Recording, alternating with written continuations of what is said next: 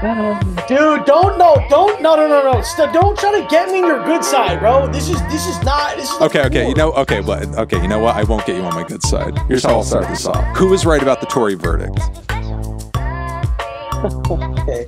All right, dude. Nothing was proven in a court of law. Okay, you know, someone posted a picture. So now I'm on your bad side. It's okay. I'm on your bad side enough. I need to get this point off, bro. Okay, get the point off. Somebody posted a picture, and I don't want to mess up. I don't know. I forgot who it was. It was a rapper got shot in the foot. Okay. You know, it was on Twitter. Okay. Within the last few days. Okay. Who was it? Oh, Fulio. Okay. Did you see that picture or no? I'm not up on this story, so you got to tell me. Okay, a rapper named Fulio got shot in the foot. Okay. Right? If you saw that picture, he's got a hole in his foot, bro. Where is the hole? No. Where is the hole in her foot? She's fucking running around twerking, doing all kinds of moves that if you tried to do, you would fucking dislocate shit. All right? Now what, bro? Is that it? Is that all? Is that all you have? Is that all that you have? That's all I want to say. That I really don't care. I don't. Okay. That's all I want to say about that. Okay, that's fine. It's fine. That's fine. It's fine. All right. I mean, you know, look. I'll say this. Exactly. Meg's foot is fine. I thank you. All right. Go ahead. I'll say this. If only you were Tory's lawyer there in the courtroom, you know, he would have got off scot-free. Is what would have happened. You know, if only you were there. You know, I know you're trying to make a joke here, but low key. Are you sure? Are you saying that just to be coy? Are you sure I'm making a joke here? I might not be. All right, now you're doing some weird mind shit. I don't appreciate it. Okay, let's talk about this album. Okay, yeah, let's go. You know, I heard you talking before I got on, and look, I will say, obviously, our standards for Drake differ, but I won't disagree with the general assessment that this may in fact be like a top 4 Drake record. But okay, so you gave Nothing Was the Same the exact same rating of 5. I suppose I did, but in the general Drake pantheon, that's a highly regarded album. And Take Care is probably taken a bit more seriously and you know, appreciate and which you gave that a 6, which you also gave Her Waltz a 6. And hey, so you're playing one of my favorite songs off of. You're playing one of my favorite tracks off of. If you're reading this before I came on too. Yeah, no, and that's another one. So my point is this: you gave classic Drake albums. I think everyone here watching, I don't care if it's on YouTube or if it's on stream right now. Anyone here watching.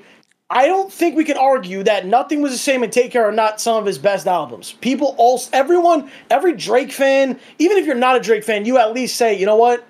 Nothing Was the Same, Take Care, those are top tier Drake albums. I'll say this. Take Care has grown on me since I originally reviewed it.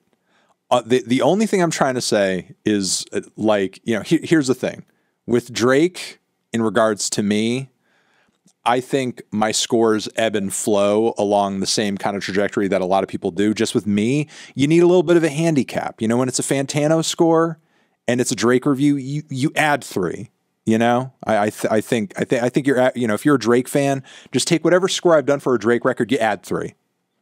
So what you're telling me is this: you're telling me that you subtract points because it's Drake. No, I don't subtract. I don't subtract. No, I'm not telling you I subtract points because it's Drake. I'm telling you should add points because it's Drake when it comes to one of my reviews, because I think I generally. What the fuck am I hearing? I think I don't enjoy Drake as much as a lot of Drake fans do, because there are certain things he does or he says that, you know, across all of his projects that for me are just non-starters, are just a huge turnoff.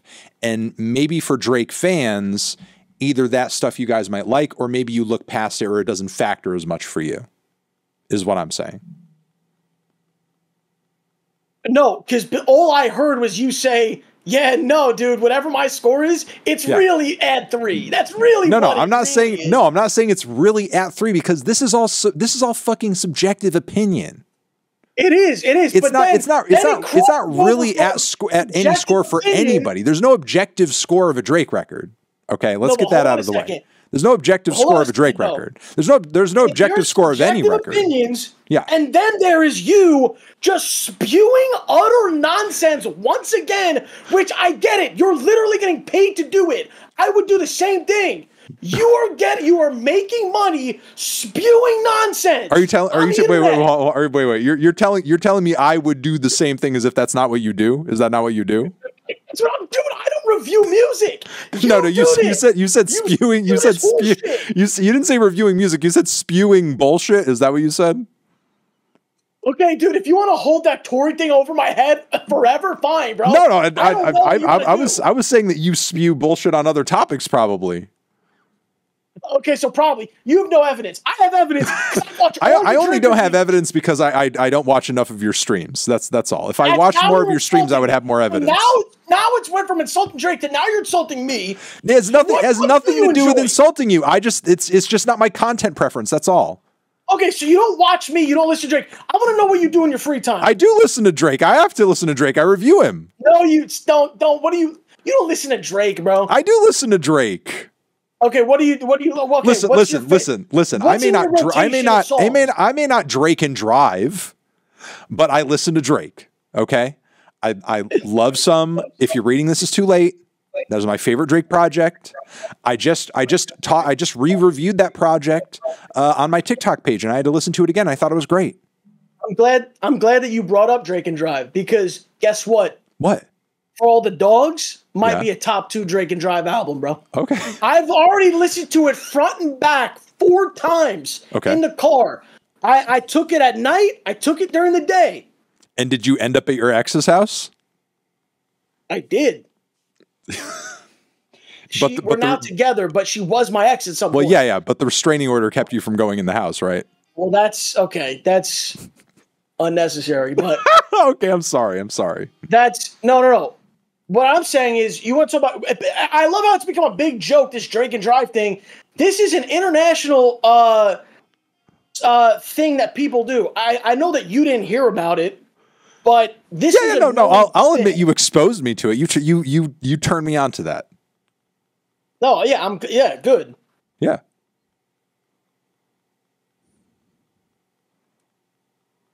So are we going to talk about the material on this record or not? Are we going to talk about what's on the album? Dude, I'm waiting. Yeah, I want you to start. I want you to go ahead. Okay. Let's start with the opener, Virginia Beach. You were just playing that a few minutes ago. I'll say you already know from the review if you were paying attention, but personally, love that track. I think it's a great opener.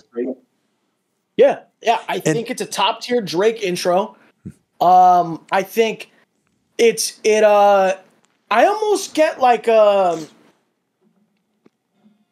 personally, when I hear it, I get kind of a sadness vibe too. Like it's kind of like I don't know. It sounds like Drake's a little upset. It sounds like he's sad. Which it makes sense. It's a moody track, but one thing I'll say about it is like the thing about I love about this track is it does not, and this is the issue that I had with Honestly Nevermind. It does not sound like he's just improvising or trying to riff his way through this track. Like there are actually catchy melodies on this song that it sounds like he worked on, and that lean into me like little refrain is solid and it's catchy instantly. I bet you remember it. I bet if I asked you to sing that part, you'd sing it. Oh, dude, I can sing a lot of this. That's good. That's good. That's a sign that the record's record's catchy. That you actually remember the melodies when you turn it off, and that you could sing them. That's Honestly Nevermind. I remember we talked about this. Has your opinion on Honestly Nevermind changed at all? I have not gone back to it, honestly. I've had no interest. Oh my god. No interest in going back to it. Bro. I have gone back to numerous tracks on her Lost though. I love Rich Flex. Yeah, I think from what I'm gathering then is you don't like when Drake is in his feelings. You more so like Drake rapping. We'll get into that. We'll get into that because there are numerous tracks on this thing where he's in his feelings and I love it. Okay. And he's in his feelings on this intro and I love it. Okay. So what about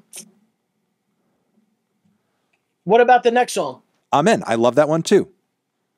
Have you looked up into Tizo Touchdown's music at all? Because Drake's been endorsing him and supporting him. Have you gone into his stuff at all? I listened to his recent album. My favorite song on there, anyone who's heard it, I love the song Neighborhood. I love what he does in that song. I don't know if you've heard this. Neighborhood's great. I've heard the whole record, and I think the record's really good. You've heard, okay. I like that record a lot. I like Mood Swings, and I love that track where it's just kind of like the sex anthem. That track's pretty funny. Yeah. No, he's very talented. I guess he's someone was telling me about him. I guess he's kind of like underrated. Like he's been doing this for a while, but he's never really got mainstream. Or I don't know. But he's really talented. It sounds like. Yeah, no, for sure. And like, that track's a little short, but I like Tizo's contributions to it. I like the gospel touches and the instrumental, and I think Drake's rapping on it is solid. I wish there was a little bit more to it, but I think it's a good track. I think it's a good one. Yeah. All right. So let's talk about Calling for You. Now I got to ask you, you actually like this track? So if we're ignoring the middle part, yeah. Well, I mean, you can't fucking ignore it because it's like the longest part, is it not? It is, but I'm going to say this, okay? Okay. If any other artist, if Kendrick Lamar had this exact thing thrown into the middle of a song, you'd be sitting in front of the camera, shamelessly saying, "This was genius. This artistic style. I love this." Like I'm gonna leapfrog. See, here's the thing. I'm gonna leapfrog what you said here. And I'm gonna say Kendrick has done even weirder fucking shit than this. Kendrick literally has a song where they're fucking arguing for 5 minutes. I know. So it's like that's even weirder than this. To me, this isn't weird. It's just pointless. There's not even a message or a reason for it. So it's like it's never mind the fact that it's like not catchy and it's a little odd or it's kind of out there or whatever. Kendrick's done weirder shit. Like it's not even that it's weird or that it's not catchy or that it's not whatever. It's not anything. It's just pointless. No, but this is okay. I'm going to try to give you think about this in this perspective for a second. Like open your mind to this for 1 second, all right? Okay. If you really paid attention to this album, and like I said, I've listened to it 10 times front and back, right? Right. If you've really listened to this, what Drake is talking about, and I don't know if it's one girl or a series of girls, I don't know. Might be a couple. But he's talking about, especially in the Bahamas thing, oh, you ruined my Bahamas trip, this. Right. What Haley, Haley. In this. What? Haley's the one who fucked up the Bahamas trip. Yeah. What he's basically what I think that part is just showing like an ungrateful girl or a girl who's like, whatever, like the girl who he's describing in other songs too. Like that's her. In my opinion, like that kind of listen to what she's saying in the thing.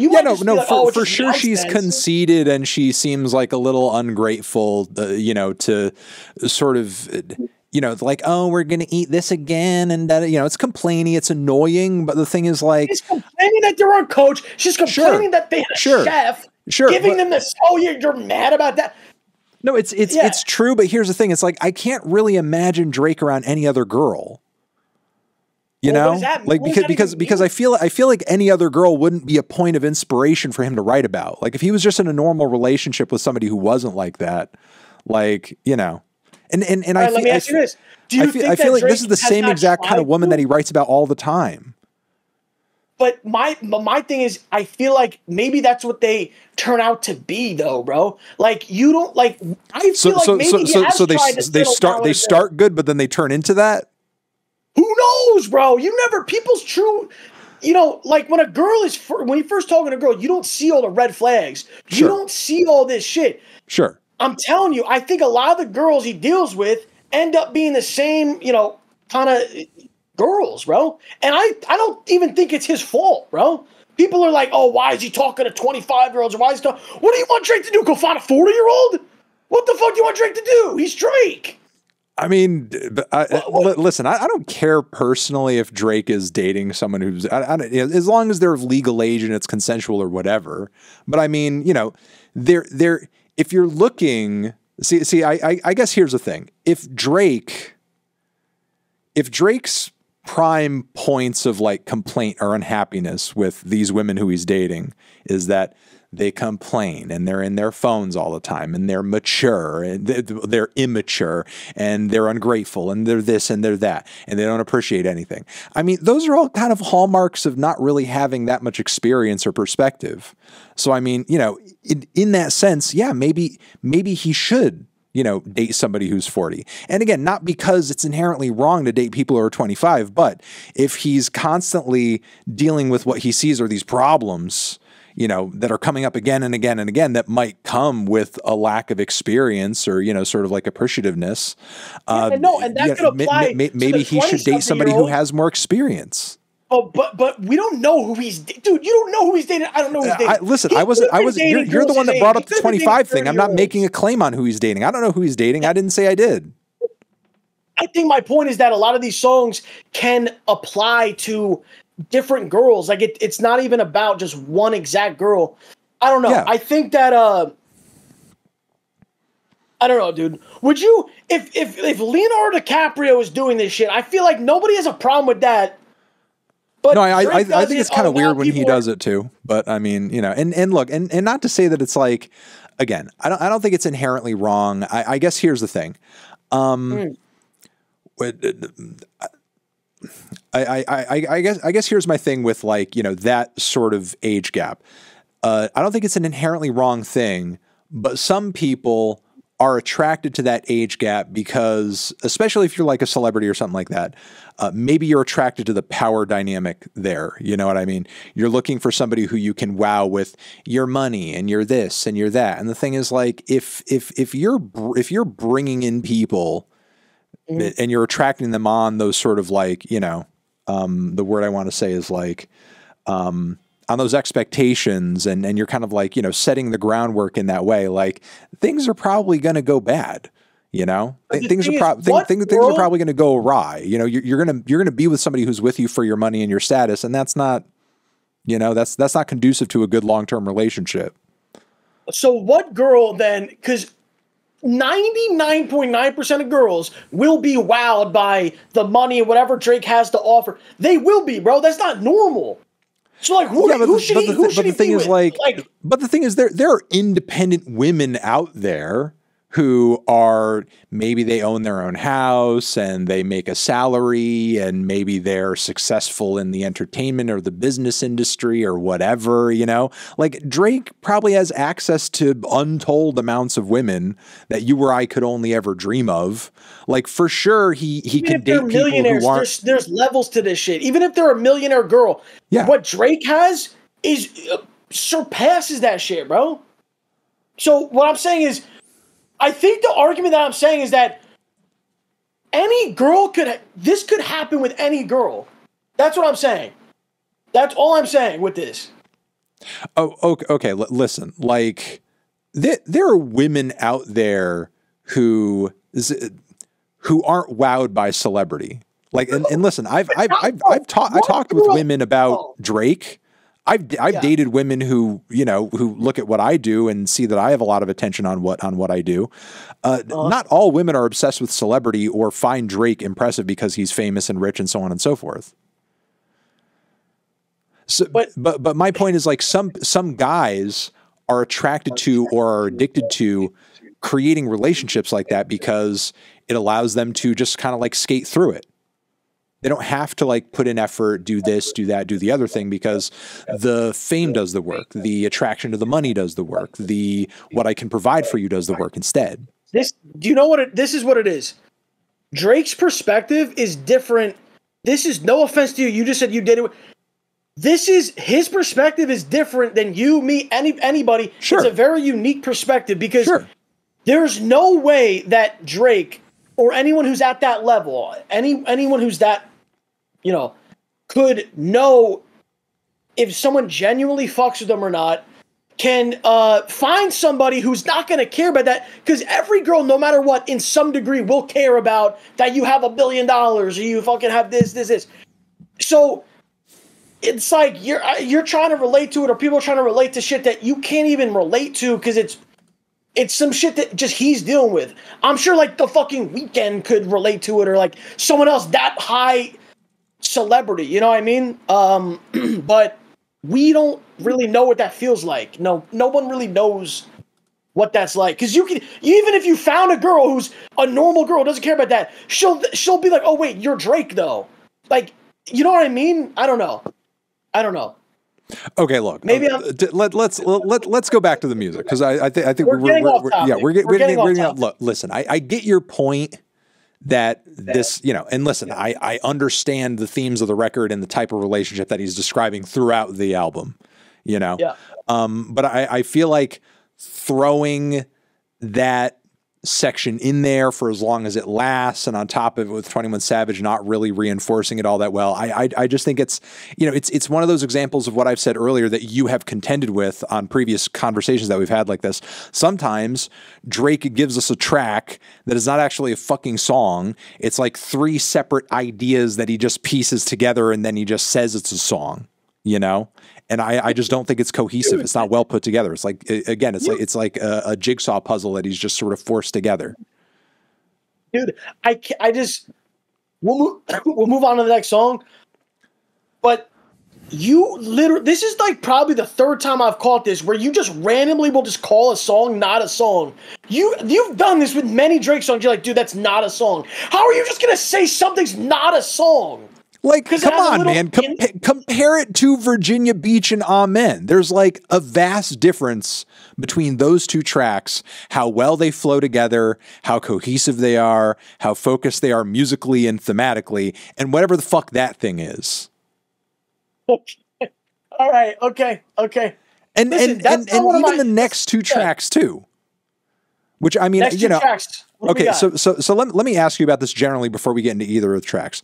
What do you think about Drake trying this kind of rage sound, this Playboi Carti type sort of sound? Like, what were your feelings on that? When I first heard it, I was kind of like shocked. I was like, oh shit, I didn't ever think that Drake would do that. But the more I heard it, especially Daylight, especially I Don't Give a Fuck, and the second half of Fear of Heights, the more I hear that, the more I kind of like it, and it's like a different style, but it's the same shit. If you're reading this too late, the shit that you like, right? Of him, like, you know, rapping kind of like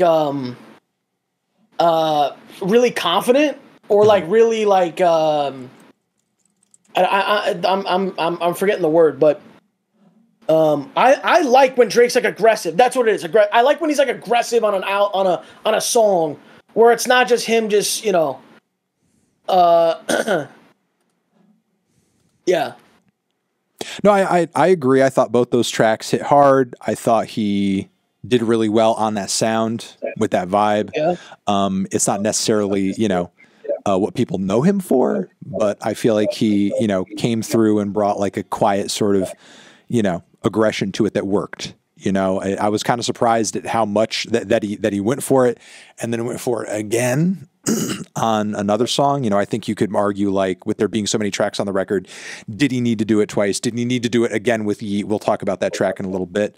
But, like, you know, for the most part, I think he did pretty good on these tracks. He complemented the sound. So with that style, you think that Daylight was that kind of style? The Playboi Carti vibe sort of thing? Yeah, absolutely. Like, he dug into that shit twice with that track too. I don't know. I don't know. I feel like the end of Fear of Heights was, and I Don't Give a Fuck, but even in that, I don't know. Daylight is kind of like what's that song on Scorpion? It's like one of the first songs. I don't know, but no, I mean, anyway. Again, with the bright synths and the very, you know, the repetitive beat on there, and kind of, you know, again, like with those refrains of like, shout out Daylight, like, to me. Yeah, I think it's like a nonstop. I think it's like this album's nonstop. Really? I think, I don't see a Playboi Carti in that song. I mean, I don't know. I just see that style, but again, like, my mic sounds like it's pooping. The fuck does that mean? It sounds fine to me. I don't know why it would sound different to everybody else. Anyway, okay. Well, either way, I mean, regardless of where we think that's coming from, I like both those tracks. They scratched a similar itch for me. Okay. Yeah. And I mean, so you didn't hear the tracks, and like some other people I saw on Twitter saying, "Oh, Drake is trying to sound young," or like these other things. Like, I think he's just doing like a style that's popular today, but I don't think he's which I mean, on every record he always does. And honestly, on a lot of albums where he does that shit, I don't think sometimes he succeeds, sometimes he doesn't. And I don't really have an issue generally with him going for whatever the hell you would call is like, a young sound or something, because like, for how many years has Drake and Drake sound like influenced the youth, and at this point, like, Drake has influenced either directly or indirectly this entire generation of rappers is coming up now. He's just like reaping the benefits of that in a sense. It's sort of like influence these people. It's sort of like why you wouldn't be surprised when, Kid Cudi turns around and collaborates with Travis Scott. Travis Scott loves Kid Cudi and is hugely influenced by Kid Cudi's music. And Kid Cudi's just like embracing that. And Drake is just embracing the fact that like there's so much about his sound from the start of his career to now. Okay, hold that thought, because now the mic is like really going crazy. Just give me. Okay. I don't. Chat, what is this poop noise, bro? Is it me or him?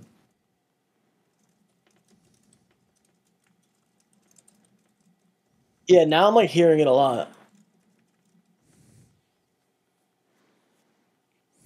His mic is set to webcam.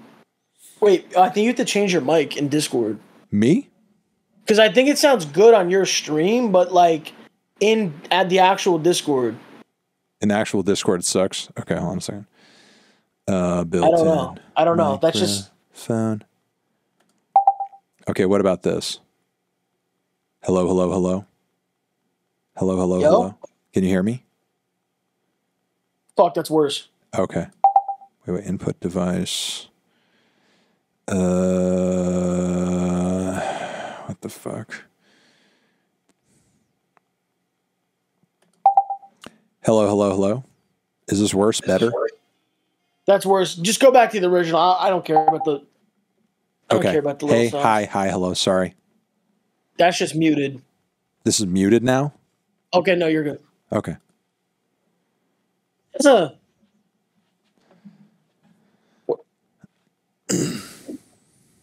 Wait, hold on. Can you look at my stream and like just look at it real quick? Okay, look at your stream. Yeah. Do you want me to play the audio from it? Yeah. Just listen to what I'm hearing. Play the audio from it? Yeah. Just listen to what. That's weird. Yeah, it's like the built-in microphone from my computer over here. I don't know what the fuck is going on with it. Yeah, like whatever you're doing there just made it like sound crazy. So I think that's what it is. Okay. Hello. Oh, is this better? Hello. Yes. Okay. All right, cool. Okay, you're good. Sorry about that. Sorry about that. I just like moved some shit around. Sorry about that. Okay, you're good. Okay, cool. Little intermission like calling for you, but it's fine. Yeah, sorry about that. Okay, yeah. So you were talking about the Cardi shit. Okay. No, I think, I think it's in a lot of ways this goes back to the Joe Budden thing that we've been kind of talking about, or not talking about, but like the internet has been talking about, which I don't know if you've sort of followed that very closely. I mean, I heard it. But yeah, I mean, I'm not really surprised about the idea of Drake collaborating with younger artists and embracing younger sounds, because the thing is, like, what the fuck else is he supposed to do? Like, the options are like, is he supposed to just stagnate forever and not try anything new ever? Number one, obviously that's a dumb idea and that shouldn't happen. And the thing is, like, the idea of embracing older sounds or older artists or his contemporaries doesn't really make sense either, because like a lot of the dudes who are around his age or older when he was coming up fucking hated him and gave him shit and hated everything that he did and everything that he tried and thought he represented, like, you know, the death of hip hop and blah, blah, blah, blah, blah. So it's like, why the fuck would he turn around and collaborate with Joe Budden or any dude that kind of brings that sort of vibe or brings that sort of sound? Not only is that not the kind of thing I think his audience is looking for, but like that section of hip hop long ago completely rejected him and did everything that it could to prevent him from moving forward and advancing. So it's and like, also 95% of those people are not relevant today. Sure. Like, yeah. No. so He outlasted them. You know. So it's like, you know, even though maybe to some guy like Joe Budden it looks weird for him to be collaborating with Yeet. You know, which again we'll talk about in a few minutes. But like, to me, that makes total sense. He's just trying to stay on top of what's new. I'm glad that you're not shitting on that, because I was gonna have a real problem, because I know that you've said you want to see Drake try to expand, do other stuff. So I'm glad that you don't have a problem with that. But I feel like when you rate an album so low, it like it's almost like you are saying something like that. Well, we haven't gotten to my least favorite parts of the record yet. So let's, you know, I will say this Drake album is especially front loaded for me personally. Like, I think all my favorite moments really kind of come up in the first half. There are a couple tracks in the second half I like, but like, you know, I think a lot of my favorite moments really all kind of crop up in the first half. So maybe it sounds like I'm being super positive off the bat here, but, you know, so, you know, we'll get into the things I don't like sooner than later. Okay. But you know, look, I think it's cool that Drake, sometimes he tries out a new sound and he doesn't hit with it. Sometimes he tries out a new sound and he does. I think in this case, he, you know, for the most part he did. You know, I just, but you know, before we sort of like top off the talk on that, because obviously there's also I Don't Give a Fuck. So, you know, we're going to be coming back to this in a second, but he decided to kind of sequence this album in such a way where he kind of gave you these two tracks with a similar vibe. Then he gets the First Person Shooter, which I'm guessing you loved that track, right? I do. I like it. I like it a lot. It's not my favorite track though. I know a lot of people are saying this is the best song. To me, it's not the best song of the album, but I do like it, and I think it's like a cool, you know, J. Cole and Drake having a song together. If you've been following them since they started their careers, I think they have like one song that was like 10 plus years ago. Yeah. So it's cool to see them both make a song together. It's cool. I like it. Did you like that they were, you know, on this track, I feel like Drake was actually doing what a lot of people sort of like are constantly up his ass to do. It's like, you got to rap, bro. You got to start rapping, man. And, you know, I feel like he gave us that with this track. Yeah. And you like the track? Yeah, no, I like the track. I think the track is great. I thought he had good chemistry with Cole. I thought Cole's lyrics kind of felt like a victory lap, considering how far they've both come since, like you were saying, since the last time they did a song together. You know, I thought a lot of Drake's bars were very braggadocious, but funny too. I thought Drake was funny on the track in a good way. And and I think they picked a great beat for it too. I just thought it had big energy, big dick energy, and it went well. Yeah, I don't understand, and we're talking about the Joe Budden shit again. I don't understand the criticism on that too. He almost was like, don't let J. Cole in your song, because he, like, I don't know if you heard that part, but he said like, he shouldn't have done that because J. Cole, I don't know. I don't understand why Joe Budden is like hating on everything, but whatever, dude. Yeah, you know, I mean, I don't take the, and you know, I'm fairly critical of Drake, obviously, you know, but like, I don't take Joe Budden's opinion on it too seriously, because I feel like his whole basis for it kind of started off with like a lie, and that lie being that, like, man, there was a time when Drake was rapping for the rappers, which like never happened. Never happened. There was never a point in Drake's career where he was like desperate for the validation of like Joe Budden to the point where he was like changing the way his music sounded. You know, there were definitely pockets of his career where he was not happy with the fact that, like, you know, this sector of hip hop was giving him so much shit, you know, but never at any point was he like, well, I'm going to change up my whole sound just to make these guys like my music. You know, he never did that. And there was never a point where like all these dudes like Joe Budden were like huge fans of him and were like, yeah, this guy's amazing. This guy's awesome. Oh no, what happened? He used to be so lyrical. Oh no. You know, it's like, so he's kind of starting off his whole critique with like a description of a point in history that never occurred. You know, some people don't know that this dude Joe Budden dissed Drake. Like, he made diss tracks. Yeah, him and Drake have had tension for years. So for him to sort of like start this story and act like, yeah, there was a time when I really loved his music or loved this or loved that, doesn't quite make sense either.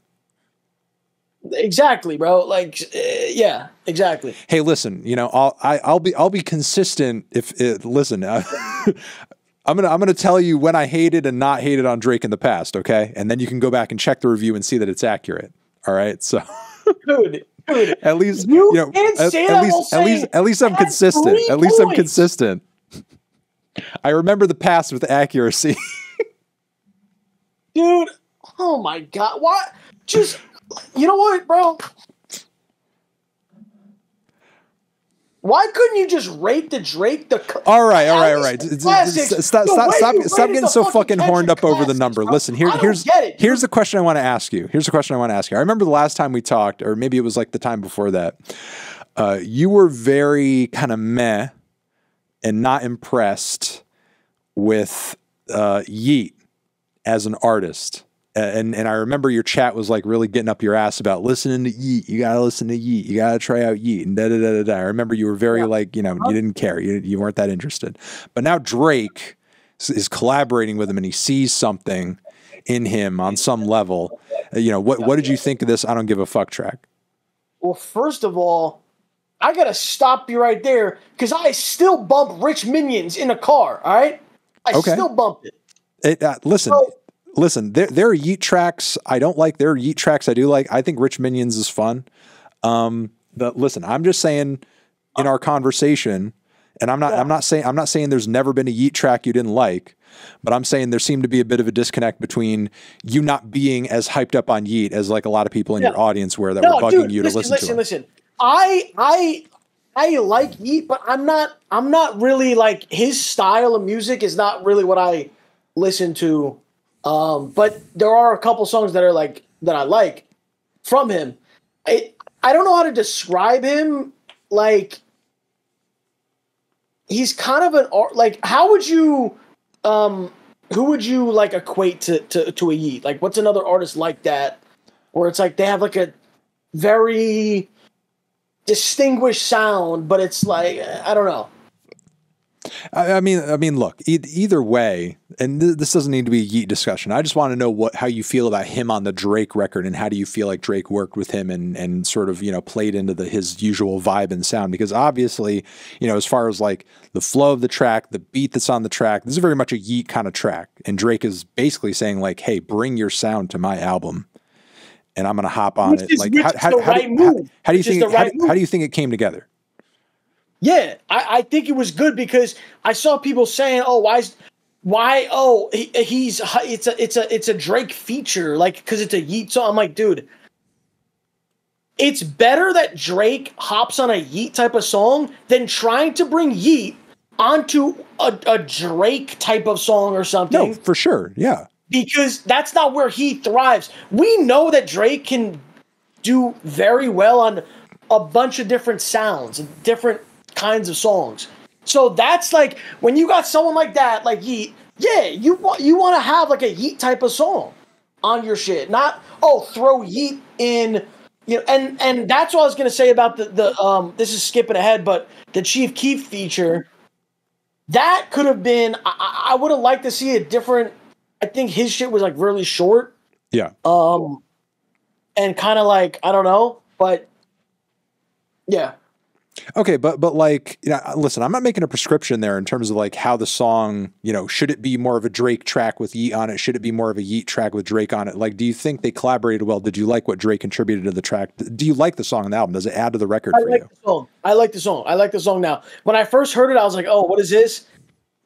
After 10 times, I like it. But like, also, I mean, I don't hate the track. It's not my favorite either. I'm just kind of on the fence with it. But there are some things about it that like really strike me as odd. Like what did you think about that whole fucking intro with like kind of the new age synths and the lady singing and then the trumpet bit and then it kind of busts randomly into the fucking beat? Like, how did you take that? Like I like that kind of music. So like I like that intro. But it's a very weird transition. Like to go right from that to it almost made me be like, damn, I would have liked to see what would Drake have sounded like if this song continued. Right. No, like me too. Me too. Absolutely. Yeah. So I think that's where it was kind of like weird. But like besides that, it's just. But again, I don't listen to every Yeat song or something like that. I don't know. Is it like random and then it cuts to? I have no idea. No. Yeat songs do not usually have that kind of intro. They don't. Okay, so this was just okay. So this that was well. I mean, I know you already noticed, but like, you know, there's a lot of tracks on this record where there's like an intro that sounds nothing like anything else that happens after, or there's an outro that sounds like nothing else that happened before, and this is just kind of another one of those examples. Yeah, but in this one, I don't mind. Okay. I don't mind this little break as much. Like I don't care for the Calling for You break.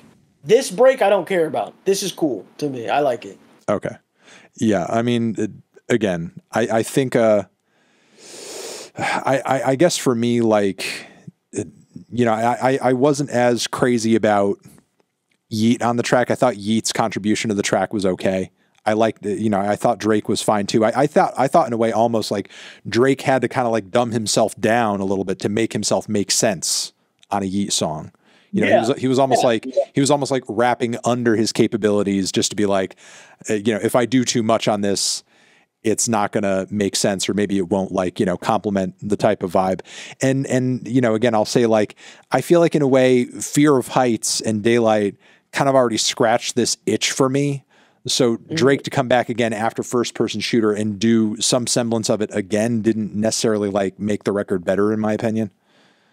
And I gotta say this too, and this is something else that pissed me off when I saw it. I don't know if you go on TikTok a lot, but for some fucking reason, there's like a high quality like animation of Yeat and Drake. Have you seen this or no?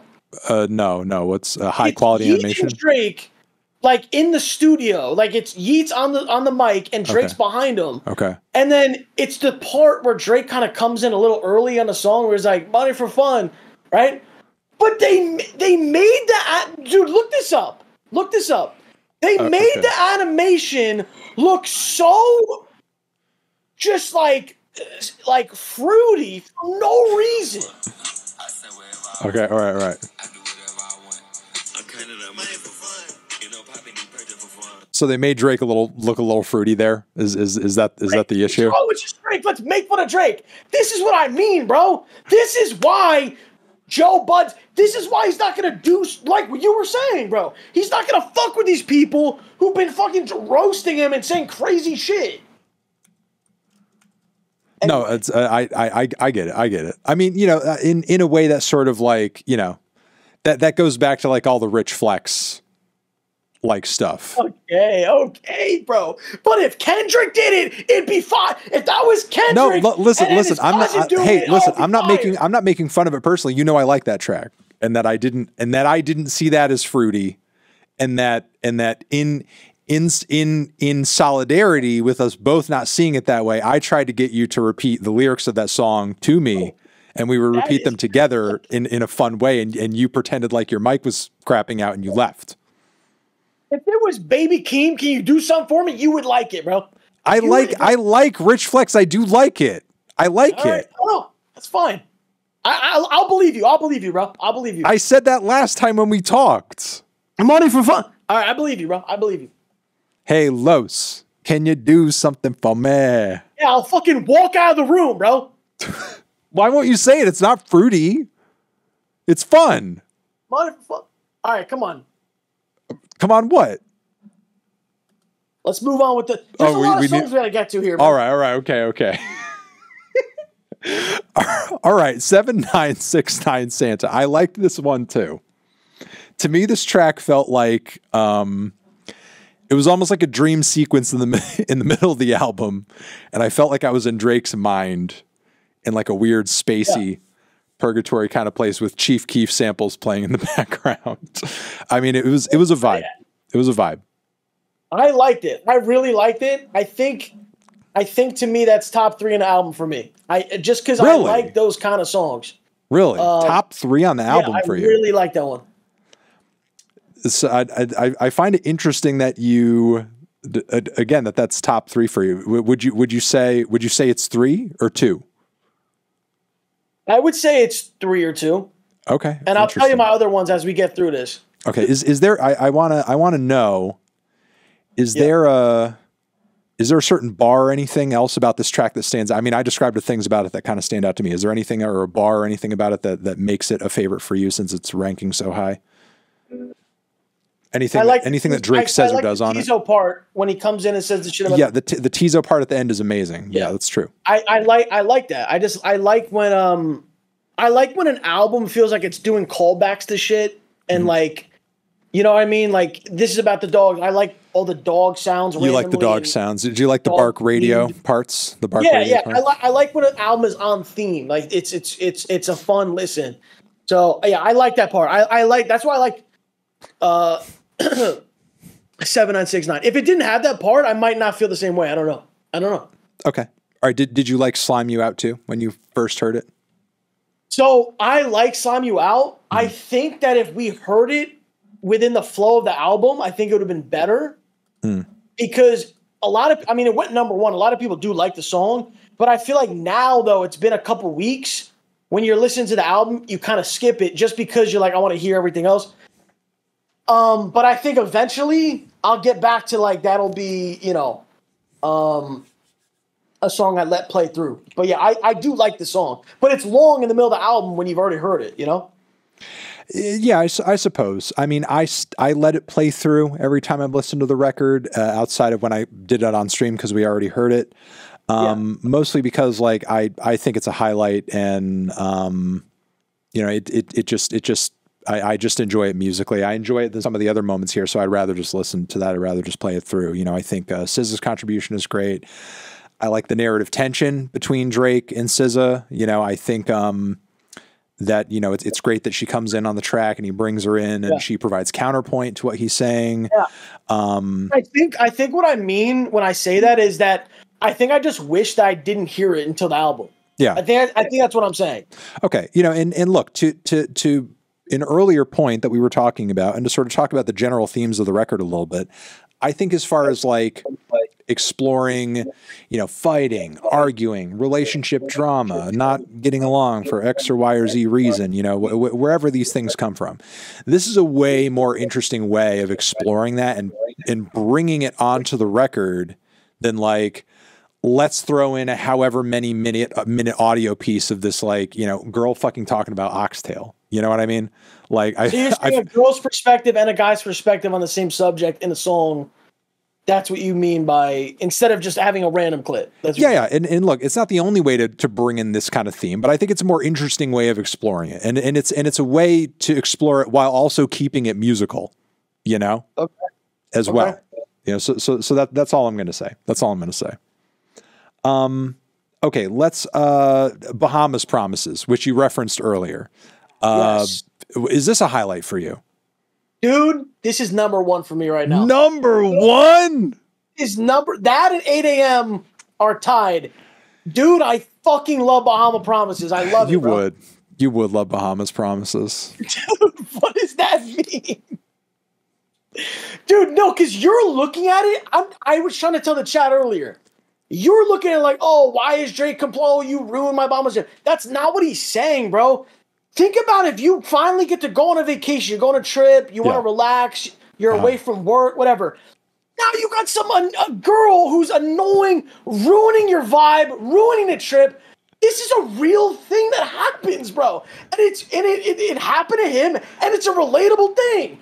But you're looking at like, oh my God, Drake's whining about his Bahamas trip. Yeah, dude. Because he is. He's not whining. He's like, dude, fuck you. You ruined my Bahamas trip. Fuck you. Like, why is that so hard to comprehend? Like, it's not even hard to conceive. It's just funny. It's just funny because it's like, how am I supposed to say? How am I or anybody supposed to say and feel bad for Drake's Bahamas trip getting ruined? You're fucking Drake. You can go to the Bahamas year round. You can go to the Bahamas anytime you want. If some bitch is ruining your Bahamas trip, you could pack her in a fucking UPS box and send her back home and stay another week in the Bahamas. This is what I mean. This is where it's people look and go, oh, dude, oh, you're rich, you're this, you're that, oh, boo-hoo, right? That's like a thing that you're basically doing to Drake when, dude, at the end of the day, he referenced it in the fucking song with J. Cole. He's just a guy in the studio. This is a regular human. He's trying to enjoy his time in the Bahamas. And what happens? You got some annoying girl ruining who he brought there. He did, but she broke her pinky promises with him. Yeah, but here's the thing. Here's the thing though. Like, chances are this was not the first time this girl was annoying on the Bahamas trip. If somebody to me is annoying before a Bahamas trip, they're most likely going to be annoying on the Bahamas trip. I mean, and listen, if you've been on trips, you know that, like, you know, that shit tends to create tension with certain people, you know? No, and I get that. And if you listen, you've talked about your dating history and whatnot, right? Dude, you know, you don't plan for a fight. You don't plan for something to go wrong. You don't plan. Yeah, oh, you could have hatched in the past, but maybe it's going better now. All of a sudden, this shit could go fucking south. And then that is what I'm telling you. The shit, and on a vacation is the worst possible place where this could happen, bro. Because there's no escaping. You can't pack someone up, send them out of the Bahamas. You're there with her, bro. You gotta work through that shit, just like anyone else. You know, so, I don't think he has to. He can get her another hotel room. He can get another hotel room. He's Drake. You don't got to deal with anybody that you don't want to. Okay. And also like he's not married to her. So you're dating someone for 6 months. You could just pack them up. Yeah, fuck you. Go in another room. If somebody with me, if somebody is so annoying that they would do that they would ruin my Bahamas trip, I wouldn't date them for 6 months. But you don't know that until the Bahamas trip thing happens. No, you do if they're super annoying before the Bahamas trip. I mean, I guess, but it could be, you know, something goes wrong, and then now you see the true colors. But you never know. Look, if someone was like, listen, if somebody was really fucking up my Bahamas trip, here's me.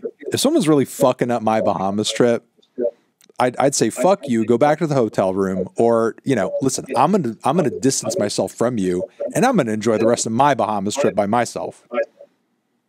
Okay. What if you went wanting to enjoy it with the person you're with? I mean, that's unfortunate that, you know, that's something that I wanted, but like plans change if people like turn out to be toxic. Yeah, you're so, dude, this is not real emotion. That's not human emotion. Dude, you'd be disappointed. You'd be disappointed. There are other women in the Bahamas. Are you, dude? Get the fuck. Yeah, you're going to go pick up women in the Bahamas. Be fucking upset, bro. You'd be upset. Listen, it depends on how much emotional investment I had in the person before I brought them to the Bahamas. Which personally, there would have to be a lot. Like, yeah, you know, I'm not like, for us, like I'm not even sure. Like, you say 6 months. I'm not even sure if I would bring someone to the Bahamas after 6 months. It would have to be quite a while. No, and that's true. But we're talking about Drake. We are. Yeah. He has and that's the thing, because he has, listen, a Bahamas trip is not a mortgage payment for him. So he can just, like, if he's dating someone after 2 months, he'd be like, fuck it, let's go to the Bahamas. Yeah. Before I know you're stupid and annoying. And then I bring you on my Bahamas trip and then you ruin it. Yeah. So I think in that instance, he only has himself to blame. So that's your okay. So your so your problem with the track is that Drake has no one else to blame but himself. Don't ignore the music. Ignore the melody. It's an annoying, complaining ass song. And listen. Here's the thing. My other gripe with the track is that it's one of these like, you know, R. Kelly style rant R&B, you know, type songs where it's like there's not even a tune to it. He's just like kind of singing his way randomly through a story, and it's not even a good story. It's about some bitch that you shouldn't have been dating ruined your Bahamas trip. Who cares? Who fucking cares? Haley, you ruined my Bahamas trip. And that's the other first mistake that he made there. You should have never brought Haley to the Bahamas.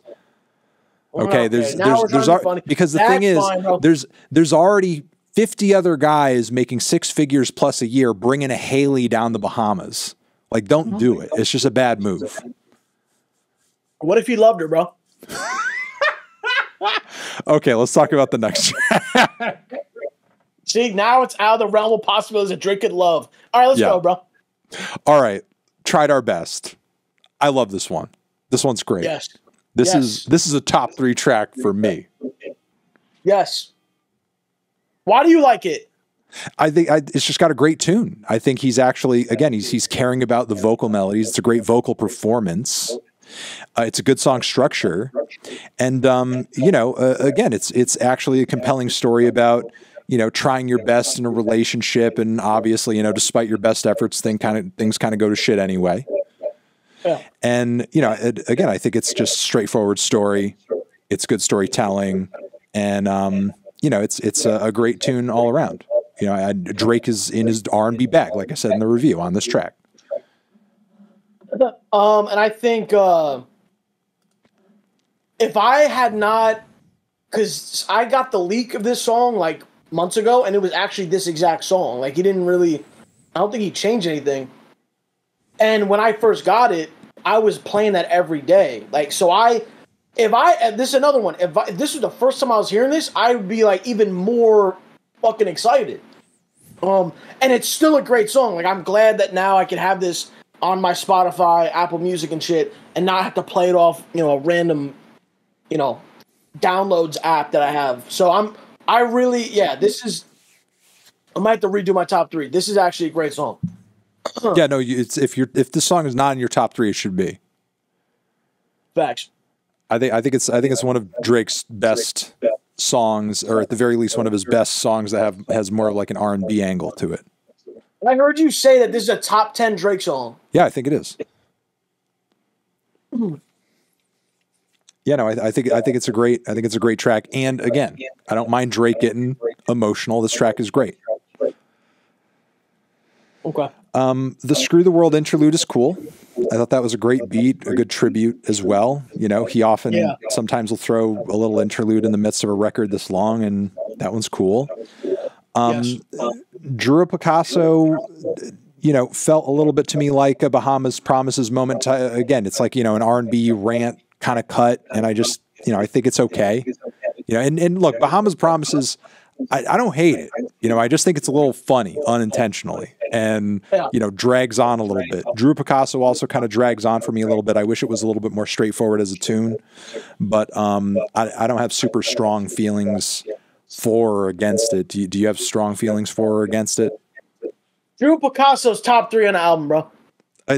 Okay, so what did your top 3 looking like right now? Is it Tried Our Best, Bahamas Promises, Drew Picasso? You know what? It changes every minute because there's so many great songs in the album, bro. Boy, but 8 a.m. in Charlotte's in the top 3, though. 8 a.m. in Charlotte is, and we'll get to even another 1 or 2 that are also in my top 3. Okay, wait. Do we know how? Do we have a conception of the number 3? You can't have 6 songs in your top 3. I got about 9 songs in my top 3 right now. Then it's a top 9. Why is you can have 9? You're fucking telling me earlier about what I can and can't do in terms of like a Drake opinion or Drake review. You have fucking 9 songs in your top 3. It's meaning that I have 9 that are top 3 potential. Yeah. I don't know why that's insane. I mean, I'm sorry. That's funny. That's just funny. Like, okay. All right, Why don't you where are we at right now? listen, why don't you expand it to a top 5 and actually think about what's really in there? No, by the end of this, I'll have an actual top 5. But when we get to the end of the track list, I'll have a 5. By the end of this, we'll really have a top 5 of your top 5 favorite songs. Yeah, I will. I will have the top 5. Okay, I'll try to think of that too. Okay, all right. So Drew Picasso's top 3 for you. Why? Dude, I just like when Drake does this type of song. You just like when he's like just rambling on. You just like a Drake ramble. It's not a ramble. There's like little. Hold on, I gotta play the part that I like. Hold on. Okay, you're gonna play. Is it a certain melody or a certain lyric? Too many reasons why. Is that it? Come on, bro. When he's hitting that, you're just like yeah, that's my shit. That's the sauce. Listen, that man, it? Kendrick's not doing that. All right. Kendrick can rap. Drake can rap. Drake can sing. And anyway. so again, is it a certain mood about it? Is it a melody singing? Is it just the content of the song? Like why is it top 3? For me, it's everything on that one. For me, it's everything. The content, what he's saying, and then also the melodies. Like it's like the perfect combination. And that's why and I have that with Bahamas Promises. Like it's that kind of vibe for me. Yeah, I mean, both those songs kind of bring almost like, almost like again, I'm kind of like going on about a narrative like R. Kelly. I don't have like a super strong song structure in mind. It's more about the story. It's more about just the vibe I'm bringing. And I get it. And I know where it comes from and I know what he's doing with it. Am I as on the edge of my seat with it personally when I hear Drake do it? Not necessarily. And I feel like, again, I don't hate the song. I'm not in love with it either. I think it's fine. Does that have to do with what Drake is talking about? Like if it was a different subject, would? On this particular song, no. I wouldn't say it has anything to do with the content on this one. I just am not, sometimes when I feel like the song isn't, and this isn't always the case for every artist, but I feel like sometimes with Drake, when I feel like the song isn't necessarily progressing to any point in sort of like a clear or concise way, I just like, I'm just like, ugh. Can we go somewhere? What, like, are we driving the speed limit? What's the destination here? Da da da da da. Whereas, like, I feel like that sort of thing with him. You just soak that in. You're like, let's just hang here. I'm fine with hanging here. This is my vibe. This is my place. I got a question. What? This is a random question. Okay, yeah, shoot. What do you think about the song "Fold and Close"? I'm not crazy about that one. So this is a little point I want to make, and I'm not even saying that you were making this point, but a lot of people who have been hating on this album, the Joe Buddens and the trolls online, whatever. Are they bringing that track up? Not bringing that track up, but when people have tried to talk about the more life, day-to-day shit in life and the my wife and kids and the folding clothes and your favorite artist, Chance the Rapper, right? I don't like Chance the Rapper. What the fuck are you talking about? I know how much you like the Big Day album, and I'm saying, I love that record. It's one of my favorites of all time. Yeah, who are saying that they're like, oh, dude, we want to hear. Dude, you don't want to hear that because people have done this, and you shit on it, bro. You literally shit on people really talking about real life shit like that. When it has to do with well, listen, again, I think you're projecting onto me. I don't hate that the song is about average everyday stuff. I don't hate that the song is about regular day shit. Yeah. Okay. No, I'm not saying you. This was a point I was just making in general. Okay. Okay, so no, next, listen, I think there's ways of going about that content. There's ways of not, but I mean, I don't know. I don't know if that's a big point of debate here. I know I was making a joke about Chance the Rapper shit. Yeah. And the Big Day, whatever. If you listen to that album right now, tomorrow, do this. Okay. Please do this tomorrow. Go listen to that album from the start. Don't listen to Hot Shower. Okay. Listen to the album. Guarantee you'll like the album, bro. I actually guarantee you'll like the album. Okay. That song, and it's a very rare occurrence, But one song could actually ruin an entire album, bro. And that was a very rare occurrence that did. I'm telling you right now, anyone in here, same shit. Go listen to that, bro. You might think, oh, dude, it's so ass. Go actually listen, bro. For real. But anyway, go ahead. Okay. I'll keep an open mind. Yeah. Members only. Did you love members only? I love when Drake and Party Next Door do a song. I love this song, but my worst line ever for Drake is in this song, so it automatically gets a little. I got to hear this. What is Drake's worst line? Is it worst line ever or just worst line on this record? Worst line I've ever heard him say. Really? Yes. Okay. What is it? Is it the "Buy" one? Yes. Now, why do you not like that line? The song, you're singing along to the song. It's a catchy song. Then all of a sudden it gets to you. Dude, I can't sing out loud. Oh, I feel like I'm bi. It's. Do you know what I mean? And I have no problem with anyone. Dude, this is not about people being gay or anything. I have no problem with them at all. I'm just saying that line just didn't make sense. Like, it just. I don't know why he said it. I don't know if you really. Well, what do you mean you don't know why he said it? I mean, the point of the song is pretty clear. Yeah. You don't know why he says that line in the song? Even I get it. I think that should have just never been said. Okay. But dude, that is the only line I think you in the review talking about fucking 10 other lines that were all fire, bro. This shit with the Shakespeare, just stop. Dude, if Kendrick said that, you would be literally fucking shitting your pants, bro. Kendrick would not say that. Like, that's too simple and silly of a fucking bar. But listen, I feel like that line is on the level of, like, you know, girl, you're a lesbian, me too. No, because that's actually like a funny thing. So in the car, you'll rap that you'll sing along that you're a lesbian, but you won't sing along that you're bi? Dude, because that's like, yeah, it's fun. Like, the bi thing is just, there's no joke there. You're just literally. What do you mean? There's obviously a joke there. Yeah, no, but it's not like, I don't know how to explain it. He's not seriously saying he's bi. He's not saying, I know he's not saying he's bi, but he put in one of the most catchy parts of the song. Like, if you're singing along, you're going to accidentally be like, I think I'm bi. Like, that's my issue with the song. That's my only issue with the song. Are you just saying that you're never mind. What, dude? What? I'm just saying, are you just like, are you just afraid that of what it's going to mean if you are you afraid that it's going to manifest and you're actually going to feel bi because you say the line? Dude, see this.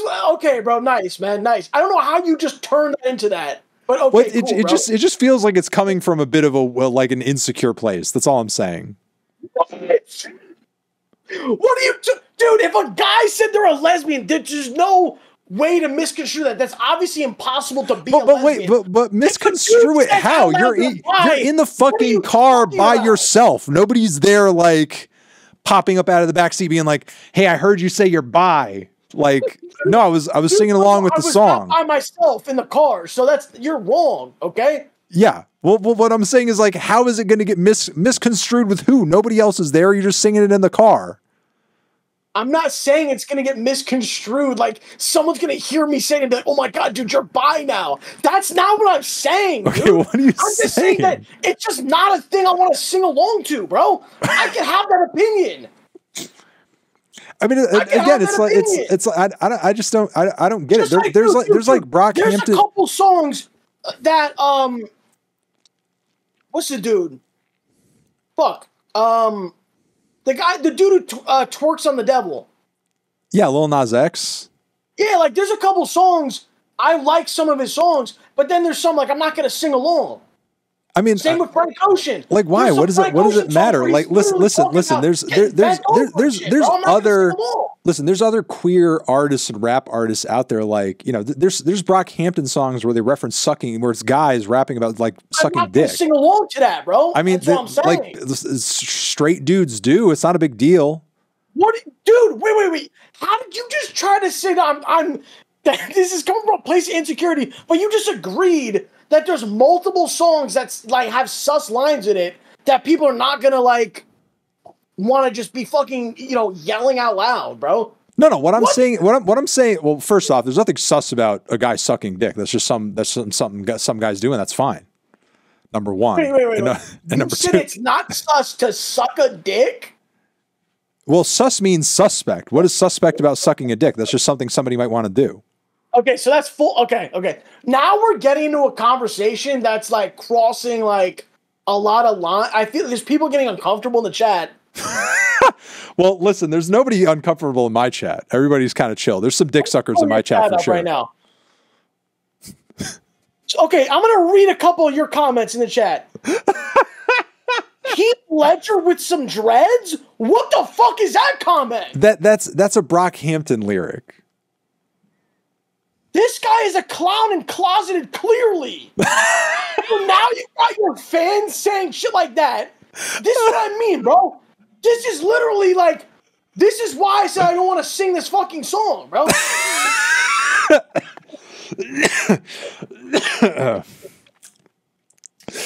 So someone in chat just said that Los might be a lesbian. Listen, bro, at the end of the day, all I was trying to say with that is just, yeah, there are certain, like, would you, okay, are you singing along to saying that you're sucking cocks? Like, do you sing along to that? If I think it's a catchy lyric, I don't give a fuck. All right, okay, fine, okay, that's fine. Okay, listen. I'm not crazy about the track either. But not only because like I think that line is a little corny, sure.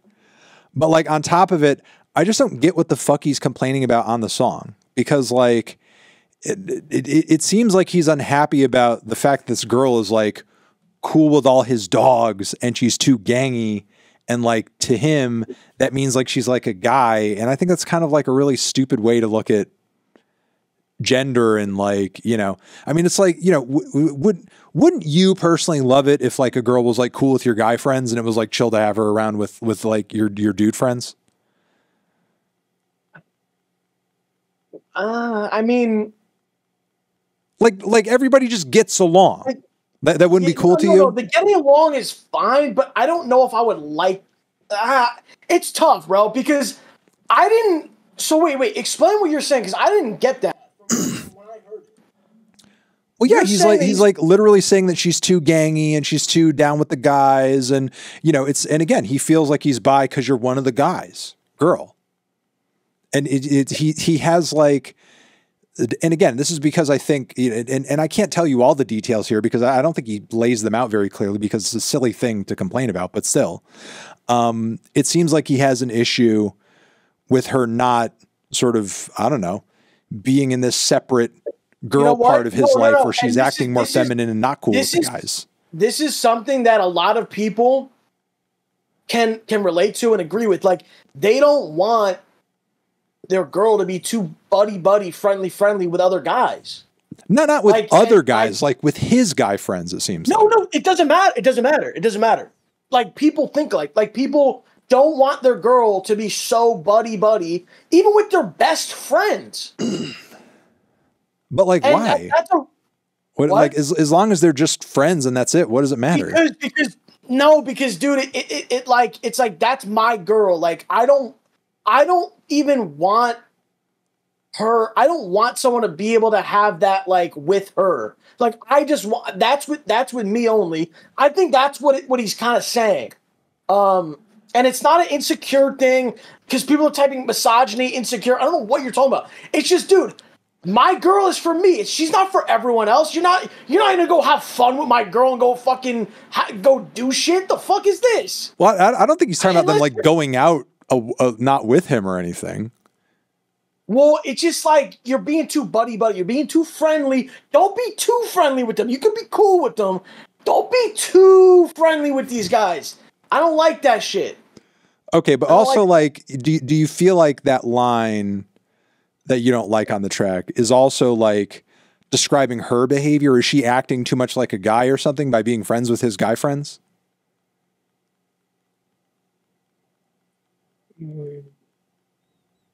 I don't know. Is that an issue too that people can relate to? I'm trying to think if maybe there's like friend groups or people where it's like you.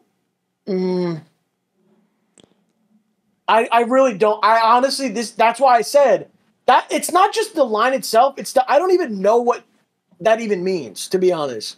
Okay. So I don't know. Okay. I mean, obviously I know what it means. It's like, oh, I like you, but you're like one of the guys, so I feel bi. Like I get it, but like listen, I don't think it's should be looked into that deeply, to be honest. Okay. Well, what did you think about What Would Pluto Do? Okay.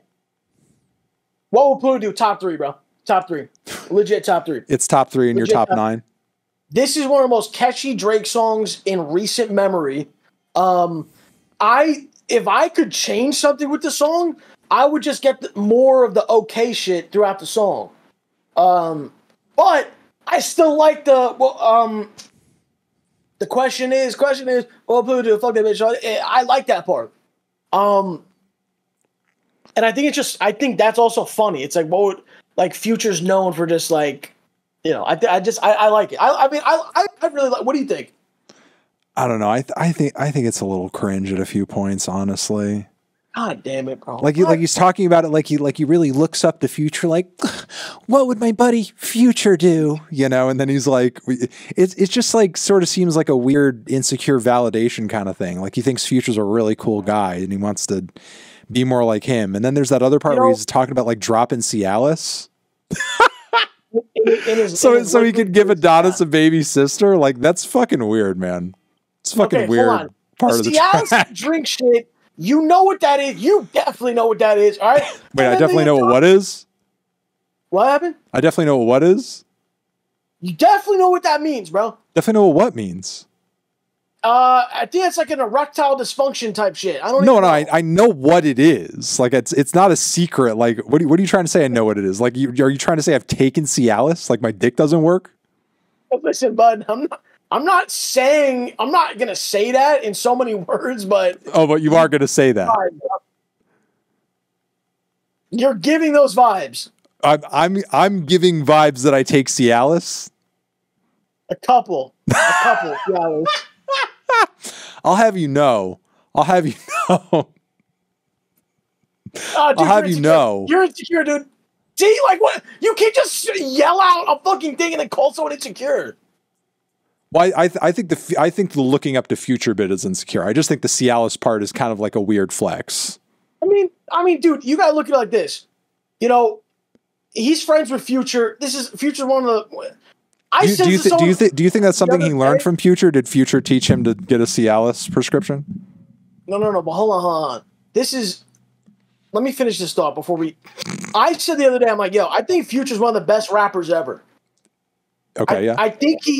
I think number wise and like hits and like how long he's been around. I think he's one of the best. Is that a crazy thing to say? I know your rap knowledge is not great, but I'm just saying in general.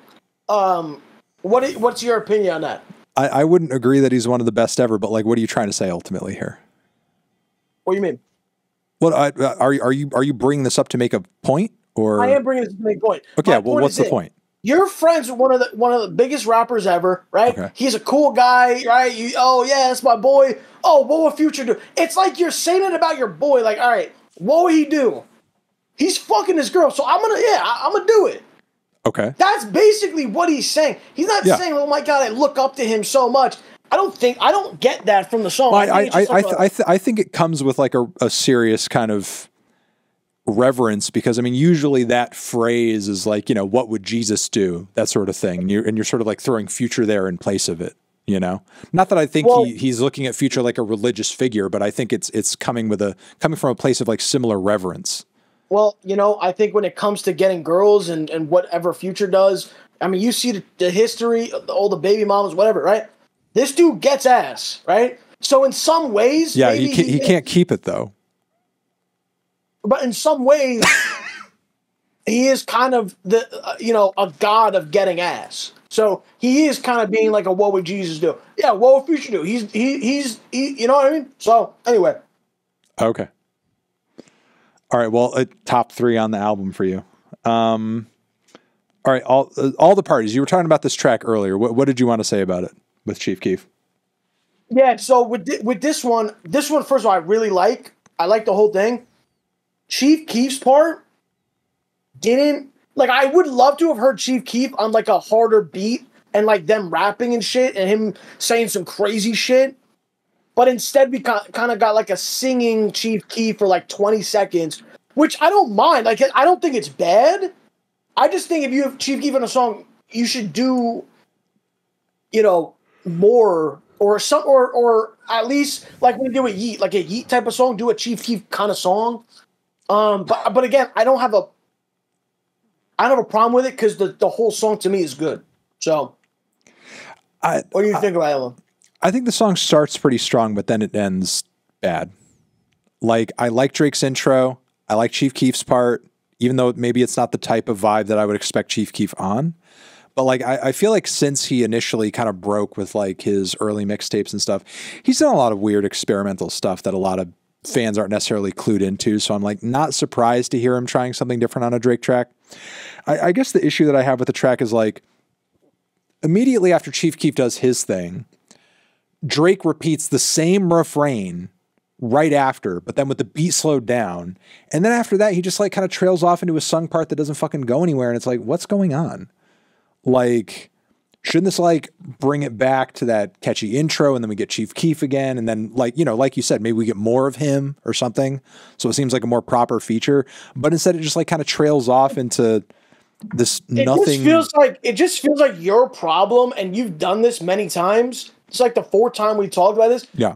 If Drake does a song that's textbook, like verse, hook, you have the same problem with that him doing a song where it's kind of not, what's the word?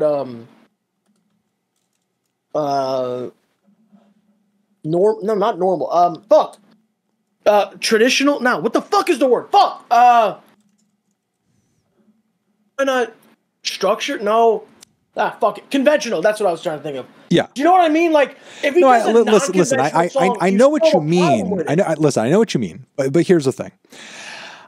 I don't think Drake is good at it. I don't think Drake is good at making unconventional song structures. I don't think because the moment that he changes some stuff, like usually that's when the momentum goes downhill and it gets really fucking boring. There are some artists that I think are good at it. I think Travis Scott's really good at it. And to bring it back to Drake, I thought the track that they did together, Meltdown on Utopia, was really good.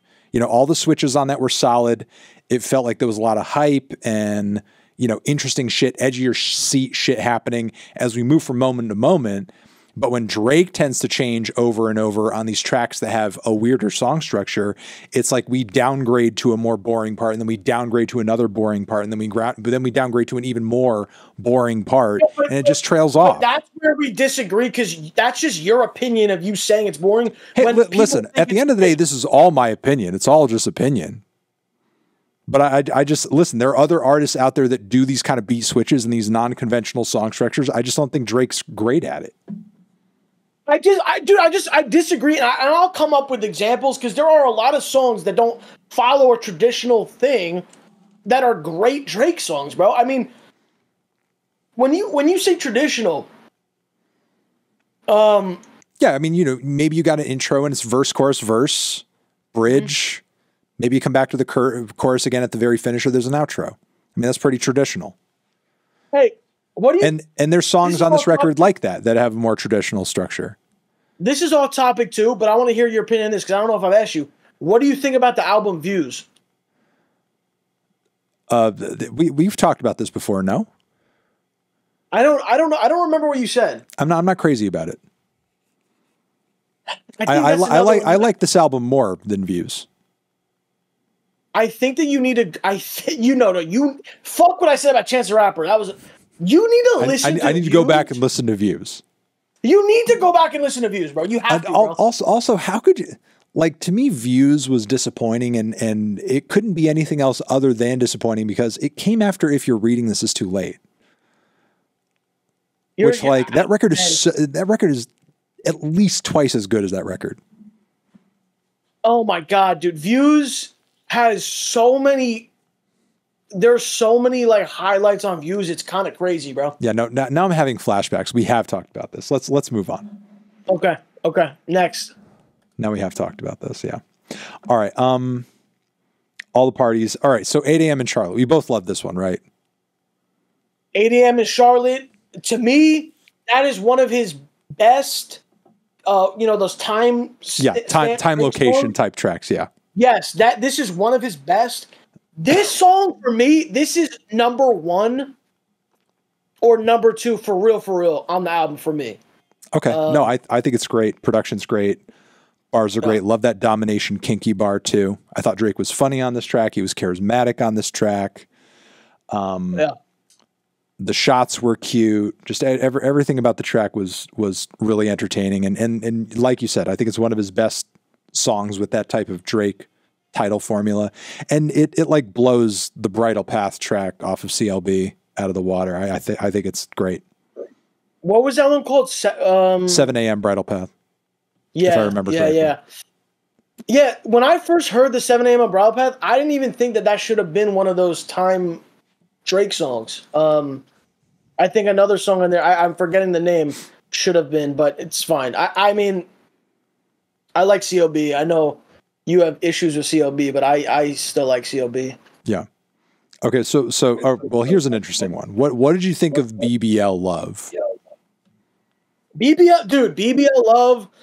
I like to see this every once in a while from Drake. Just it's he's like kind of like you said, like he's taking the pit, whatever. Yeah. Like he's like joking. Like you're not supposed to take it so serious. That's why I like that he added interlude on it. Because I feel like if they didn't say interlude, I think people would be kind of clowning the song. Right. No, I agree. Yeah. No, I think it's funny. I think he's being funny. I think it's a funny track. He's just being preposterous on it. He's being it's ridiculous. Can I feel it? Can I feel it? Like it's funny. Yeah. No, it is a funny one. And just kind of the bar about like, you don't know real love, just like a fake ass until you feel it. I think in a way also too, it could be one of the saddest songs in the album. In a weird way, you're absolutely right. Because he's literally out loud being like, can I feel it? Can I feel it? That real love. Like, I want to feel the real love. I wanted to feel it on my Bahamas trip. Okay. All right. Okay. This next one's got to be one of my least favorite tracks on the record. Bottom 3 for me. Bottom 3. Gently. Yeah. Do you have any strong feelings on this one? As a fellow Italiano, soprano. First of all, the song basically starts at 1:30 because Drake does like an intro for like 40 seconds. Sure. So you tell me Drake and Bad Bunny 1 minute and 30 seconds? Dude, that's got to be longer. And it's got to have that structure like the song Nia has. And like, it's got to have... Dude, you do that with Drake and Bad Bunny, that's a hit, bro. And this dude, people love Bad Bunny, people love Drake. This still might be a hit. And from, the 30-second point on, I like that part. I don't know. This is another one that seemed like two different songs, kind of, because of the intro part. Yeah, once it got going, it was better, Yeah. But like the intro's just terrible and it's a non-starter for me. I just can't. I just think he sounds silly on it.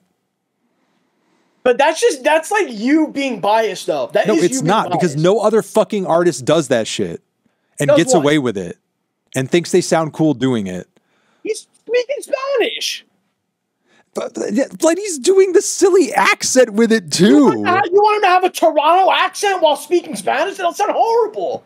But no, this sounds horrible. It sounds like he's making fun of him. I've been learning Italian. You need to put an accent on your words when you can't speak like American in Italian. Okay, it doesn't work. But the thing is, like, I'm sure. Okay, you know what? Say a sentence in Italian. Any sentence in Italian. You're putting me on a spot right now. It's gonna sound bad. I can't roll. It doesn't need to sound perfect. Just say a sentence in Italian. Okay. Okay. I'm not that far along. Okay, just say any sentence in Italian. Literally any sentence. I don't have a sentence, dude. Say a phrase. Como.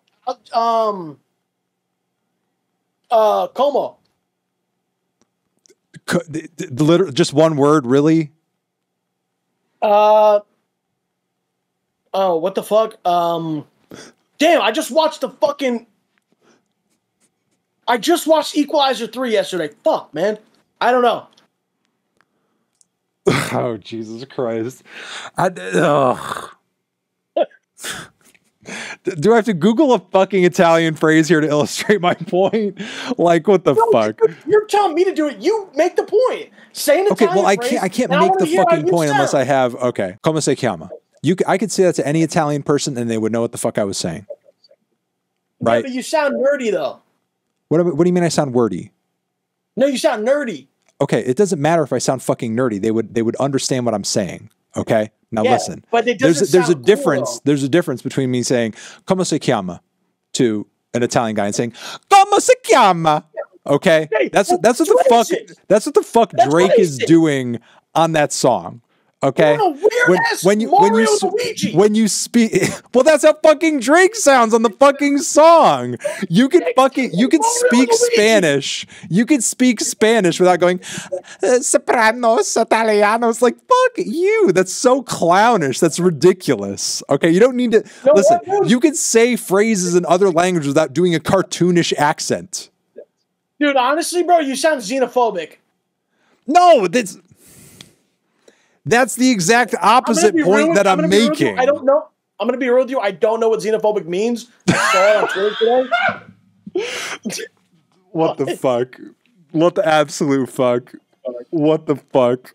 I really don't know what that, but still, dude, this is going to get clipped. This is going to get clipped so fucking hard. Like, you understand that, right? It just sounded, okay, fine. I don't care. We're having an honest opinion, honest conversation. Anyway, okay. What were you saying? Let's get back on track. I was saying you could speak in other languages without doing a cartoonish accent is all I'm saying.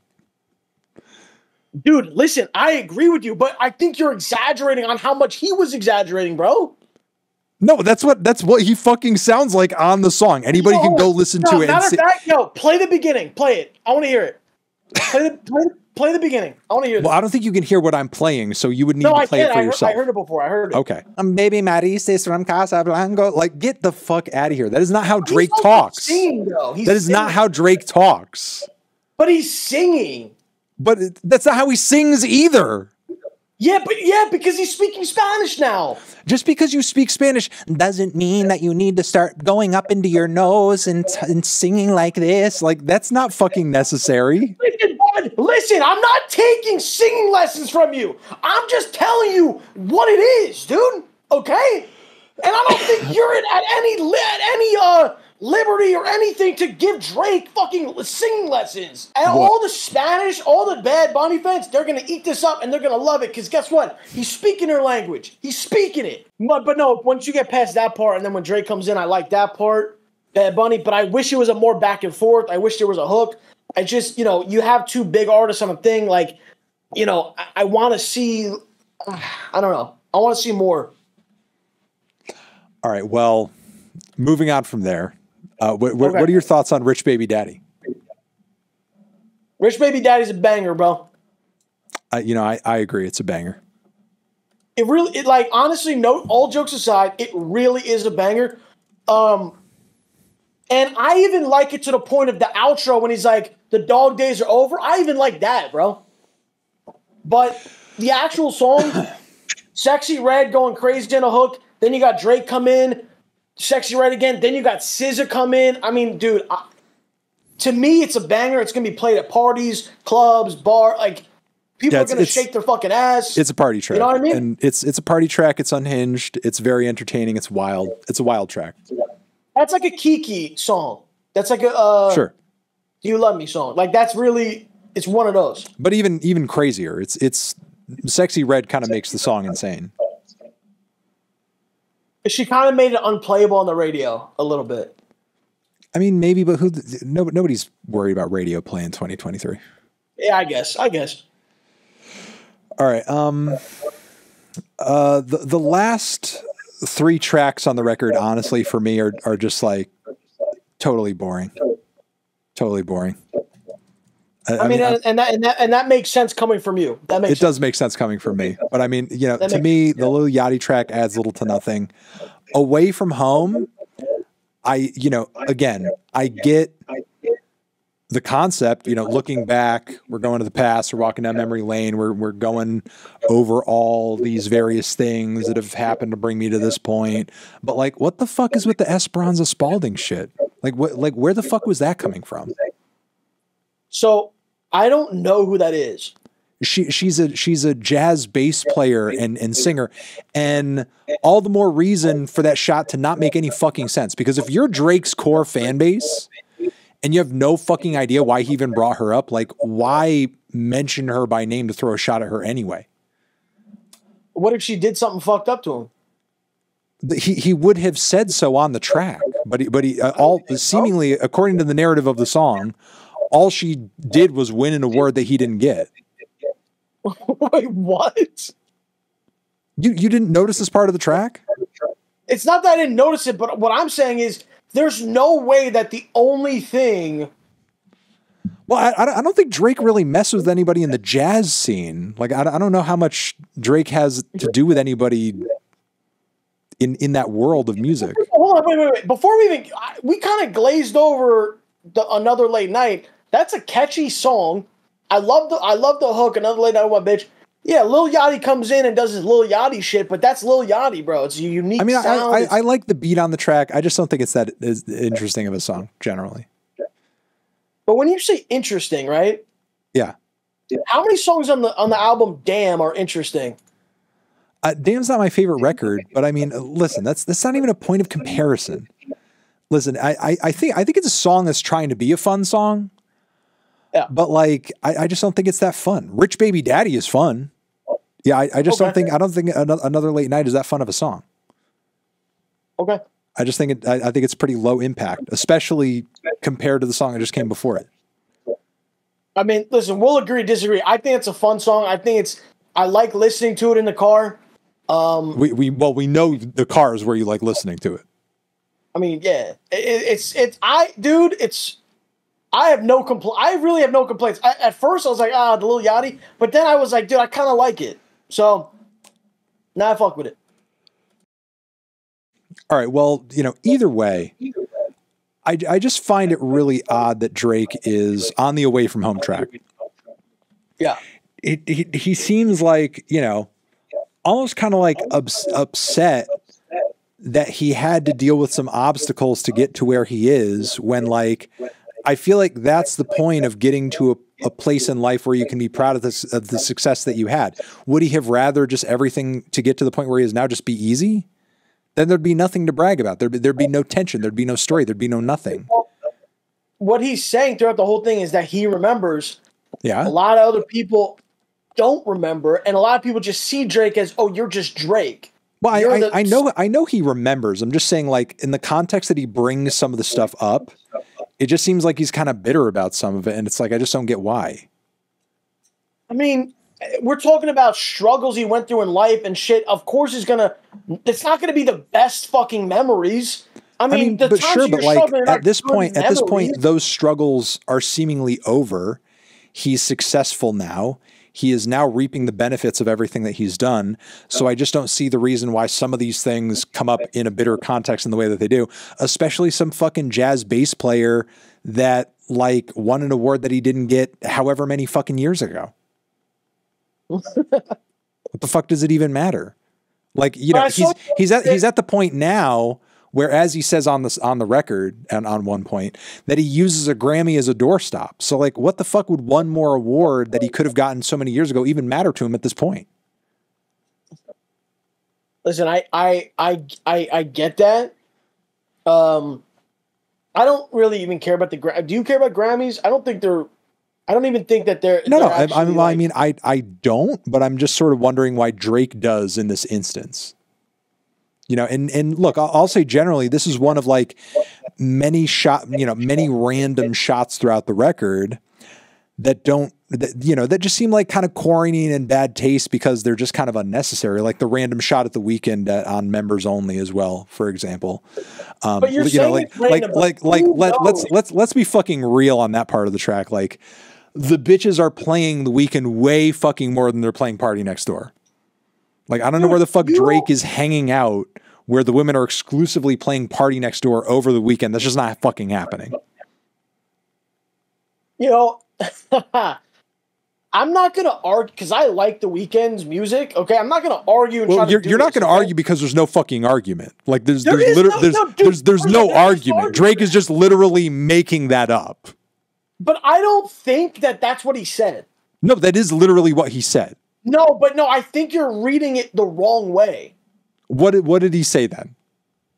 So like, you had the lyrics pulled up. Read the lyrics. I will pull them up right now. All right, and I've read them a few times. What I gathered was that it was not a shot at the Weeknd. He says his bitches are playing P&D in them. Those shorties don't listen to Weeknd, is what he says. I think he's describing a certain type of girl. What the fuck is the type of girl? The type of girl that bumps P&D versus the type of girl who listens to the Weeknd, which is more mainstream shit. It's a type of girl. It's a girl who likes music, like who is into music, that kind of whatever. That's the line. I don't think he's insulting the Weeknd because the Weeknd and him are the same as far as stardom. So it's like insulting yourself, bro. Yeah, but the thing is, haven't they had like a bit of like a silent beef thing going on? Dude, I don't know, and I wish there wasn't. Like since Take Care, because they worked together at that point, but then it kind of split off. Dude, honestly, bro, I really don't. I wish this. I don't know. I mean, obviously we don't know, but I wish that they would make a song. I think it would be great. Well, I think there's a reason they haven't been. But like, look, ultimately, the point I'm trying to make here is that. It seems like, and there are many points on the record, where Drake is talking about like settling beef and being silent about beef and like not wanting to be in the midst of beef, but he's simultaneously throwing fucking out shots at fucking everybody. Everybody's getting a fucking shot, even people who he hasn't had anything to do with in years. He's just throwing shot at everybody, and yet also he's like, oh, well, I don't like beef. I don't want to beef too much, guys. I want to be peaceful. Where does he say that? He says even on 8 a.m. in Charlotte, he's like, oh, we're settling the beef is so quiet. We're settling the beef so quiet. Okay, that's not the line. You obviously went over your head. No. What? No. The lines on Drake's on this record is not going over my head. There are points on the record and on many records where Drake is actively talking about how he's not trying to beef or start any drama and so on and so forth. But yet he's also just throwing out shots at people that don't deserve it. How can you say who deserves it or not? You don't know what's happened behind the scenes. What if the Weeknd snake Drake? What the fuck could Esperanza Spalding have done to Drake? You don't know, dude. She could have fucked his best friend. Who knows? I don't think she fucked his best friend. And even if she fucked his best friend, oh Jesus Christ, dude, she could have fucked Chubbs. You're fucking unhinged. He says 4 Grammys to my name, 100 nominations. Esperanza Spalding was getting all the praises. I'm trying to keep it humble. I'm trying to keep it gracious. Who give a fuck? Michelle Obama put you on her playlist? Did Michelle Obama fuck his friend too? So he's like, fuck you and fuck Michelle Obama's playlist? No, the Michelle Obama line could apply to a lot of different people. But still, it's like, it's so bitter to just be like, you made it on Michelle Obama's playlist? Well, who cares? Like, what do you care? Obviously something happened, dude. Use your melon head, you bastard. Like, listen, here's the thing. And this is the problem with Drake fans, with a lot of y'all, okay? Just because something, you guys are like, something gonna happen. Just because something happens doesn't mean you need to get in your feelings about it and then write a silly bar about it and put it in a song. Like the option of if you were being Drake, quiet though, is there. that's You what can you just be do. quiet. That's why we like Drake. He's real. He says what's actually going on, bro. He's not hiding shit. No, he is apparently, because we have to make up stuff happening behind the scenes in order for silly bars like this to make sense. If he wasn't hiding anything, then he'd tell us everything that drove him to write this bar, but he's not. He's just writing it, and it just seems really bitter and silly. Yeah, dude, and listen, this is another thing, because as soon as I said the word hiding, oh yeah, we're gonna say the Pusha T jokes, which nobody cares about Pusha T in 2023. Nobody cares. That's fine. Kanye gave him that fucking album. That's fine, right?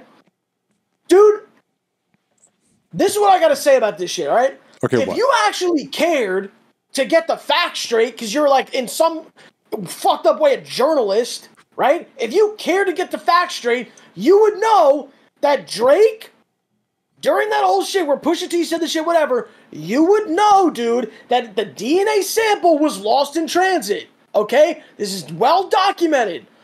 Look it up. He didn't have a confirmation that it was his kid. Who are you talking to? Air. Wait a second. Did you think that I didn't initiate this topic? You didn't initiate. I'm reading the chat and I'm getting pissed off. Okay, I'm not telling my chat what to say, and you're talking to me about how I'm a journalist, but you're bringing up the Pusha T thing. I didn't initiate Pusha T as a topic. No, but you did it you did it like with the sleight of hand. No, I didn't know. What the fuck are you talking about? I know dude. Come on, I know your ways, bro. I initiated the Pusha T topic with a sleight of hand. Dude, and at the end of the day, too, I want to bring this point up, too, because you may or may not have seen this. But I find it really funny, bro, that Kanye is nowhere to be found for fucking months, years, whatever, right? All of a sudden, Drake's about to drop. Now, all of a sudden, there's fucking, leak documentary footage and all this shit of Kanye saying he gave all these people their albums, he did all this shit. Dude, that was propaganda that was spewed. And I don't know what kind of weird shit's going behind the scenes, but it was a tactic that I think Kanye used to get some like attention away from Drake, which goes back to my original point that, like, dude, at the end of the day, bro, like, Drake is the go to this shit, and all these other people are scared, bro. All these other people. Kanye said he was scared and made a fucking album with Jay-Z and teamed up, bro. And you were saying all the other rappers didn't like him. That's why he's the GOAT, bro. Okay. I mean, I don't have any opinion about the Kanye leaks, honestly. I mean, I think they're strategic. I mean, I don't know how much of them are driven by Drake. I think a lot of it may have more to do with him trying to, like, make people forget about all the Nazi stuff. There's also that. But no, I mean, I agree that that was planned either way, but I don't know how much it has to do with this record directly. This, but anyway, yeah, I'm just not crazy about some of the shots on this track and some of the bitter framing. I mean, listen, conceptually, I wouldn't mind a Drake song where he goes back to the past and honestly, like, sets the record straight on a lot of stuff that, frankly, requires restating, given that there are dudes out there like Joe Budden who are like, yeah, back in the day, Drake was rapping for the rappers, when that wasn't true. Yeah. It would be great to have a Drake track that just kind of gives a simple history and is honest about that stuff and just true about that stuff and doesn't need to fucking start beef with a random fucking jazz bass player out of the fucking blue for no reason. There's bigger fish to fry. Because, again, to that point, as you said earlier, you didn't even know the fuck she was. So it's like, what does it even matter? I mean, I think that also is the same thing. Like, who cares, dude? He's throwing shots out. Well, he's putting it out there as content in the music, and I'm just talking about it because it's in there. Yeah. I mean, listen, you might think it's a random shot and, like, mean, but is it not facts, though? No one knows what facts? There's nothing factual about it. He's just mad that she won an award that he didn't get. I'm saying no one knows who she is. Okay, no one cares who Michelle Obama puts on a playlist. Yeah, it's mean, but it's still facts, though. Dude, you're not listening to Michelle Obama's hits of the month. You don't give a fuck about that. I'm sure some people are.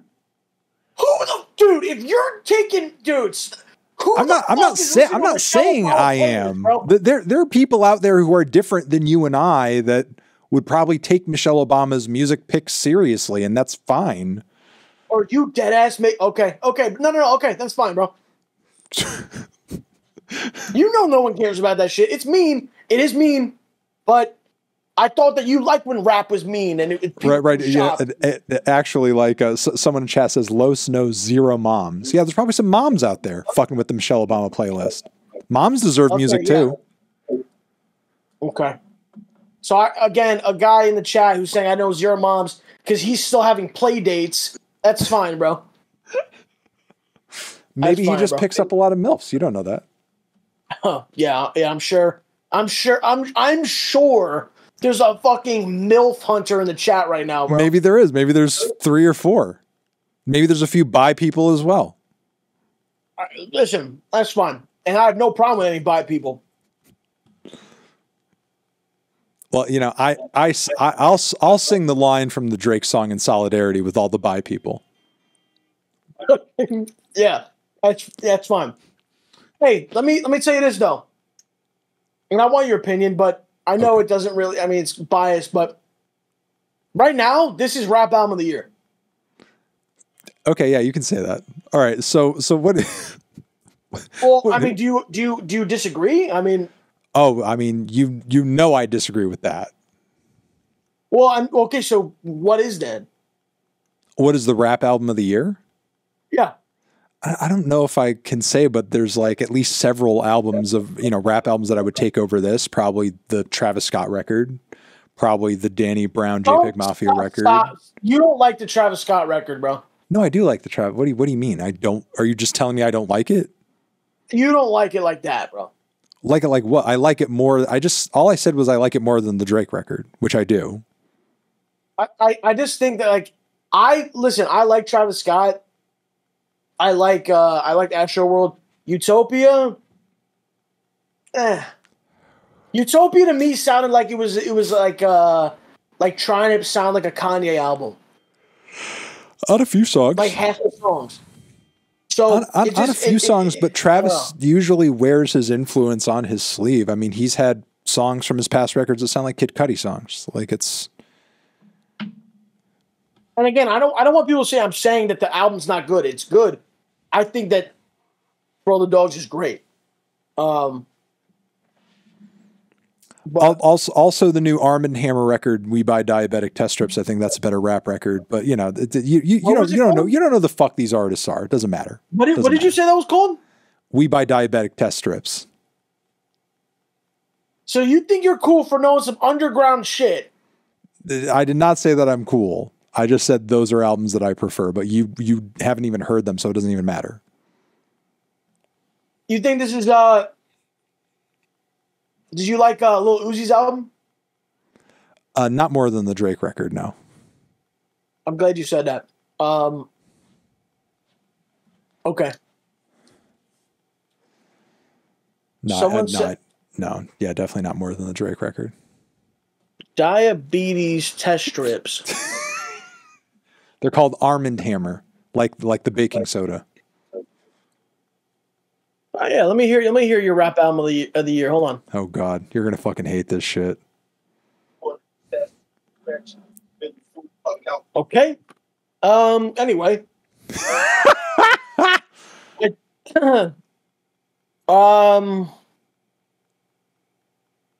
Yeah. So then I think with the Drake album, just what do you think? Polar Opposites, last track. I mean, listening to it was a little bit tedious, but honestly, I liked that it sort of tied up a lot of the themes with the toxic relationship stuff. So it does kind of, puts a bow on the whole thing. Kind of feels like an ending to the story in a way. Yeah. So I mean, Now I see what you're saying about the second half. Like you like the first half more, like before 8 a.m. Because you Right. basically are shitting on most of these songs after Yeah. 8 a.m. Yeah. So so if the album ended at 8 a.m., would you have rated it higher? I mean, yeah, probably on average, because I mean, it would make an overall better average for the songs, you know, altogether. There'd be less songs on there I don't like, you know. Maybe by the end of it, I would be wondering like, were we supposed to come to some kind of conclusion with this toxic relationship? But if it meant not being subjected to gently, then maybe it would have been for the better. Can I be honest with you, bro? Well, be as honest with me as you please. I think that this 5 rating you gave is a cop out, dude. I think you copped out. It was cheap, and I think that you'll regret it. Because I should have given it a 10. Not listen. I'm not unreal. I'm not saying you're going to An get 8. 10 out of 10. Should have given it an 8. I know it's better than her loss, and if you gave her loss a 6, it's got to be at least 7 or 8 for you. I think her loss is more fun. Really, bro? Yeah. But why? But what? That's how you rate albums? Is how fun it is? Then why the fuck is that Kendrick album a fucking 10 out of 10? Well, no, I don't think that's the only way that I rate albums, you know. But I'm just saying that's why I enjoy it more. That's all I'm saying. I mean, man, I really don't ever. I don't see if I'll ever be able to like get to you, bro. Like I don't think. Yeah, honestly, when it comes to you, I'm a lost cause. So I would just stop worrying about that. Dude, there's got. You know, look, let's double back to what I said earlier. When it comes to my ratings, and listen to me clearly, okay? Because what I'm saying is what I'm saying on a surface level. There's no other subtext or other implications other than what I am saying. When it comes to Drake records and my reviews of them, I think Drake fans, I'm only talking about Drake fans here. In terms of my reviews representing their opinions accurately, I think any review that I give, Drake fans should just add 3. Just add 3, and that's the actual score for a Drake fan. So you're a certified hater boy, and this is what you do. Certified hater boy. She said, "See you later, boy." You know, if anyone listening to this that is a Drake fan that liked the album or whatever, if you think that I didn't argue good enough on some of these songs that I think are good that he doesn't think are good, dude, I'm not even gonna waste my breath arguing like this, dude, because I know these songs are fucking good, dude. And I know you give an album a 5, that means you're saying half the album's bad. Dude, half the album is not bad, half the album is not mid. And I think that you need to go on a couple more drives and listen to this fucking album, bro. I'm dead ass. Okay, that's fair. You can feel that way. And I'm just like a more open mind, and you'll enjoy more things, including Drake albums. Okay. Well, I'm glad we had this talk. I'm glad too. There was something else I was going to say before. What was it? Was it Fantano? Can you do something for me? Dude, stop trying to get a TikTok, bro. Listen, I don't think that's gonna. I don't care if that goes viral on TikTok. I just want to hear you say it. Dude, now the byline's making sense to me, bro. All right. What are you talking about? That line's not fruity. Listen, this is what I was gonna say. You had that situation go down where Drake DM'd you. Yeah, but we've talked about that. Looking back, right? Uh-huh. Do you like how that played out, or do you wish that went a different route? I think it played out fine. So you think making up fake conversations is like the way it should have went? What would you rather I have done? Shared his DMs to the world? No, maybe you I don't know, bro. Maybe have a civil conversation. But he didn't start off the conversation civilly. Yeah, but you didn't start off your review civilly, bro.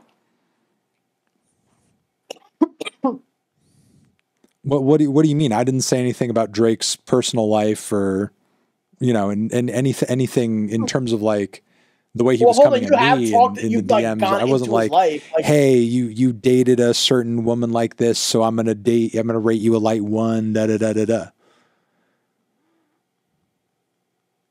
Listen, man, it's called shit talk, bro. It's called talking shit, bro. Okay, well, I mean, he shit talked, and I thought that I was well within my right to react to that however I wanted to, which was making up a silly conversation where he gave me a cookie recipe.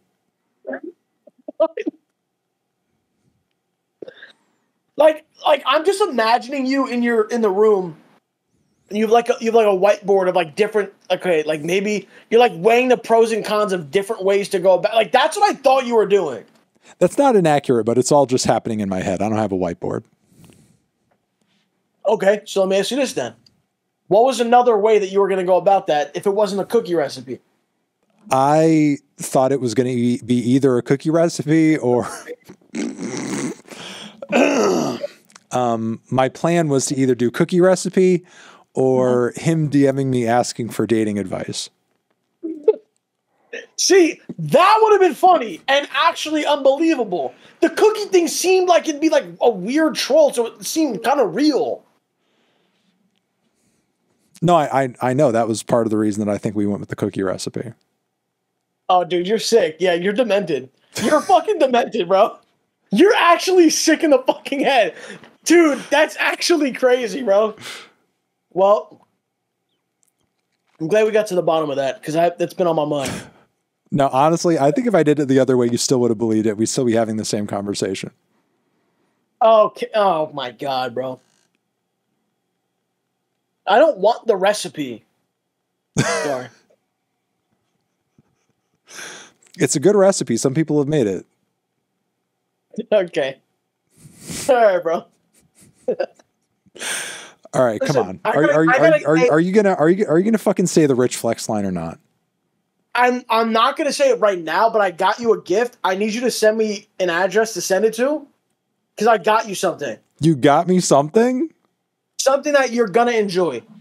Is it a Drake shirt? No, it's not. No. Okay. Is it a cookie recipe? No, but just promise me at some point when it does come, whether you're streaming a video, whatever, just show like what you got. Okay. Is it another one of those nice green bags I saw on camera earlier that you had? How dare you, bro? I liked that bag.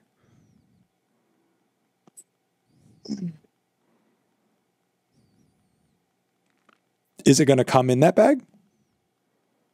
No, but you'll see. You'll see, dude. Don't spoil. You'll see. Okay. All right. I'll let you know. All right, bro. Well, listen, you're the best. I'm glad we could have this conversation.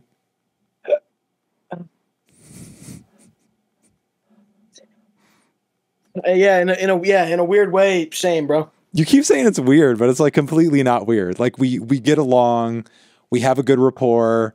There's a bit of sexual tension there. It's good. It's fine. See, I knew the fucking byline. I'm out of here.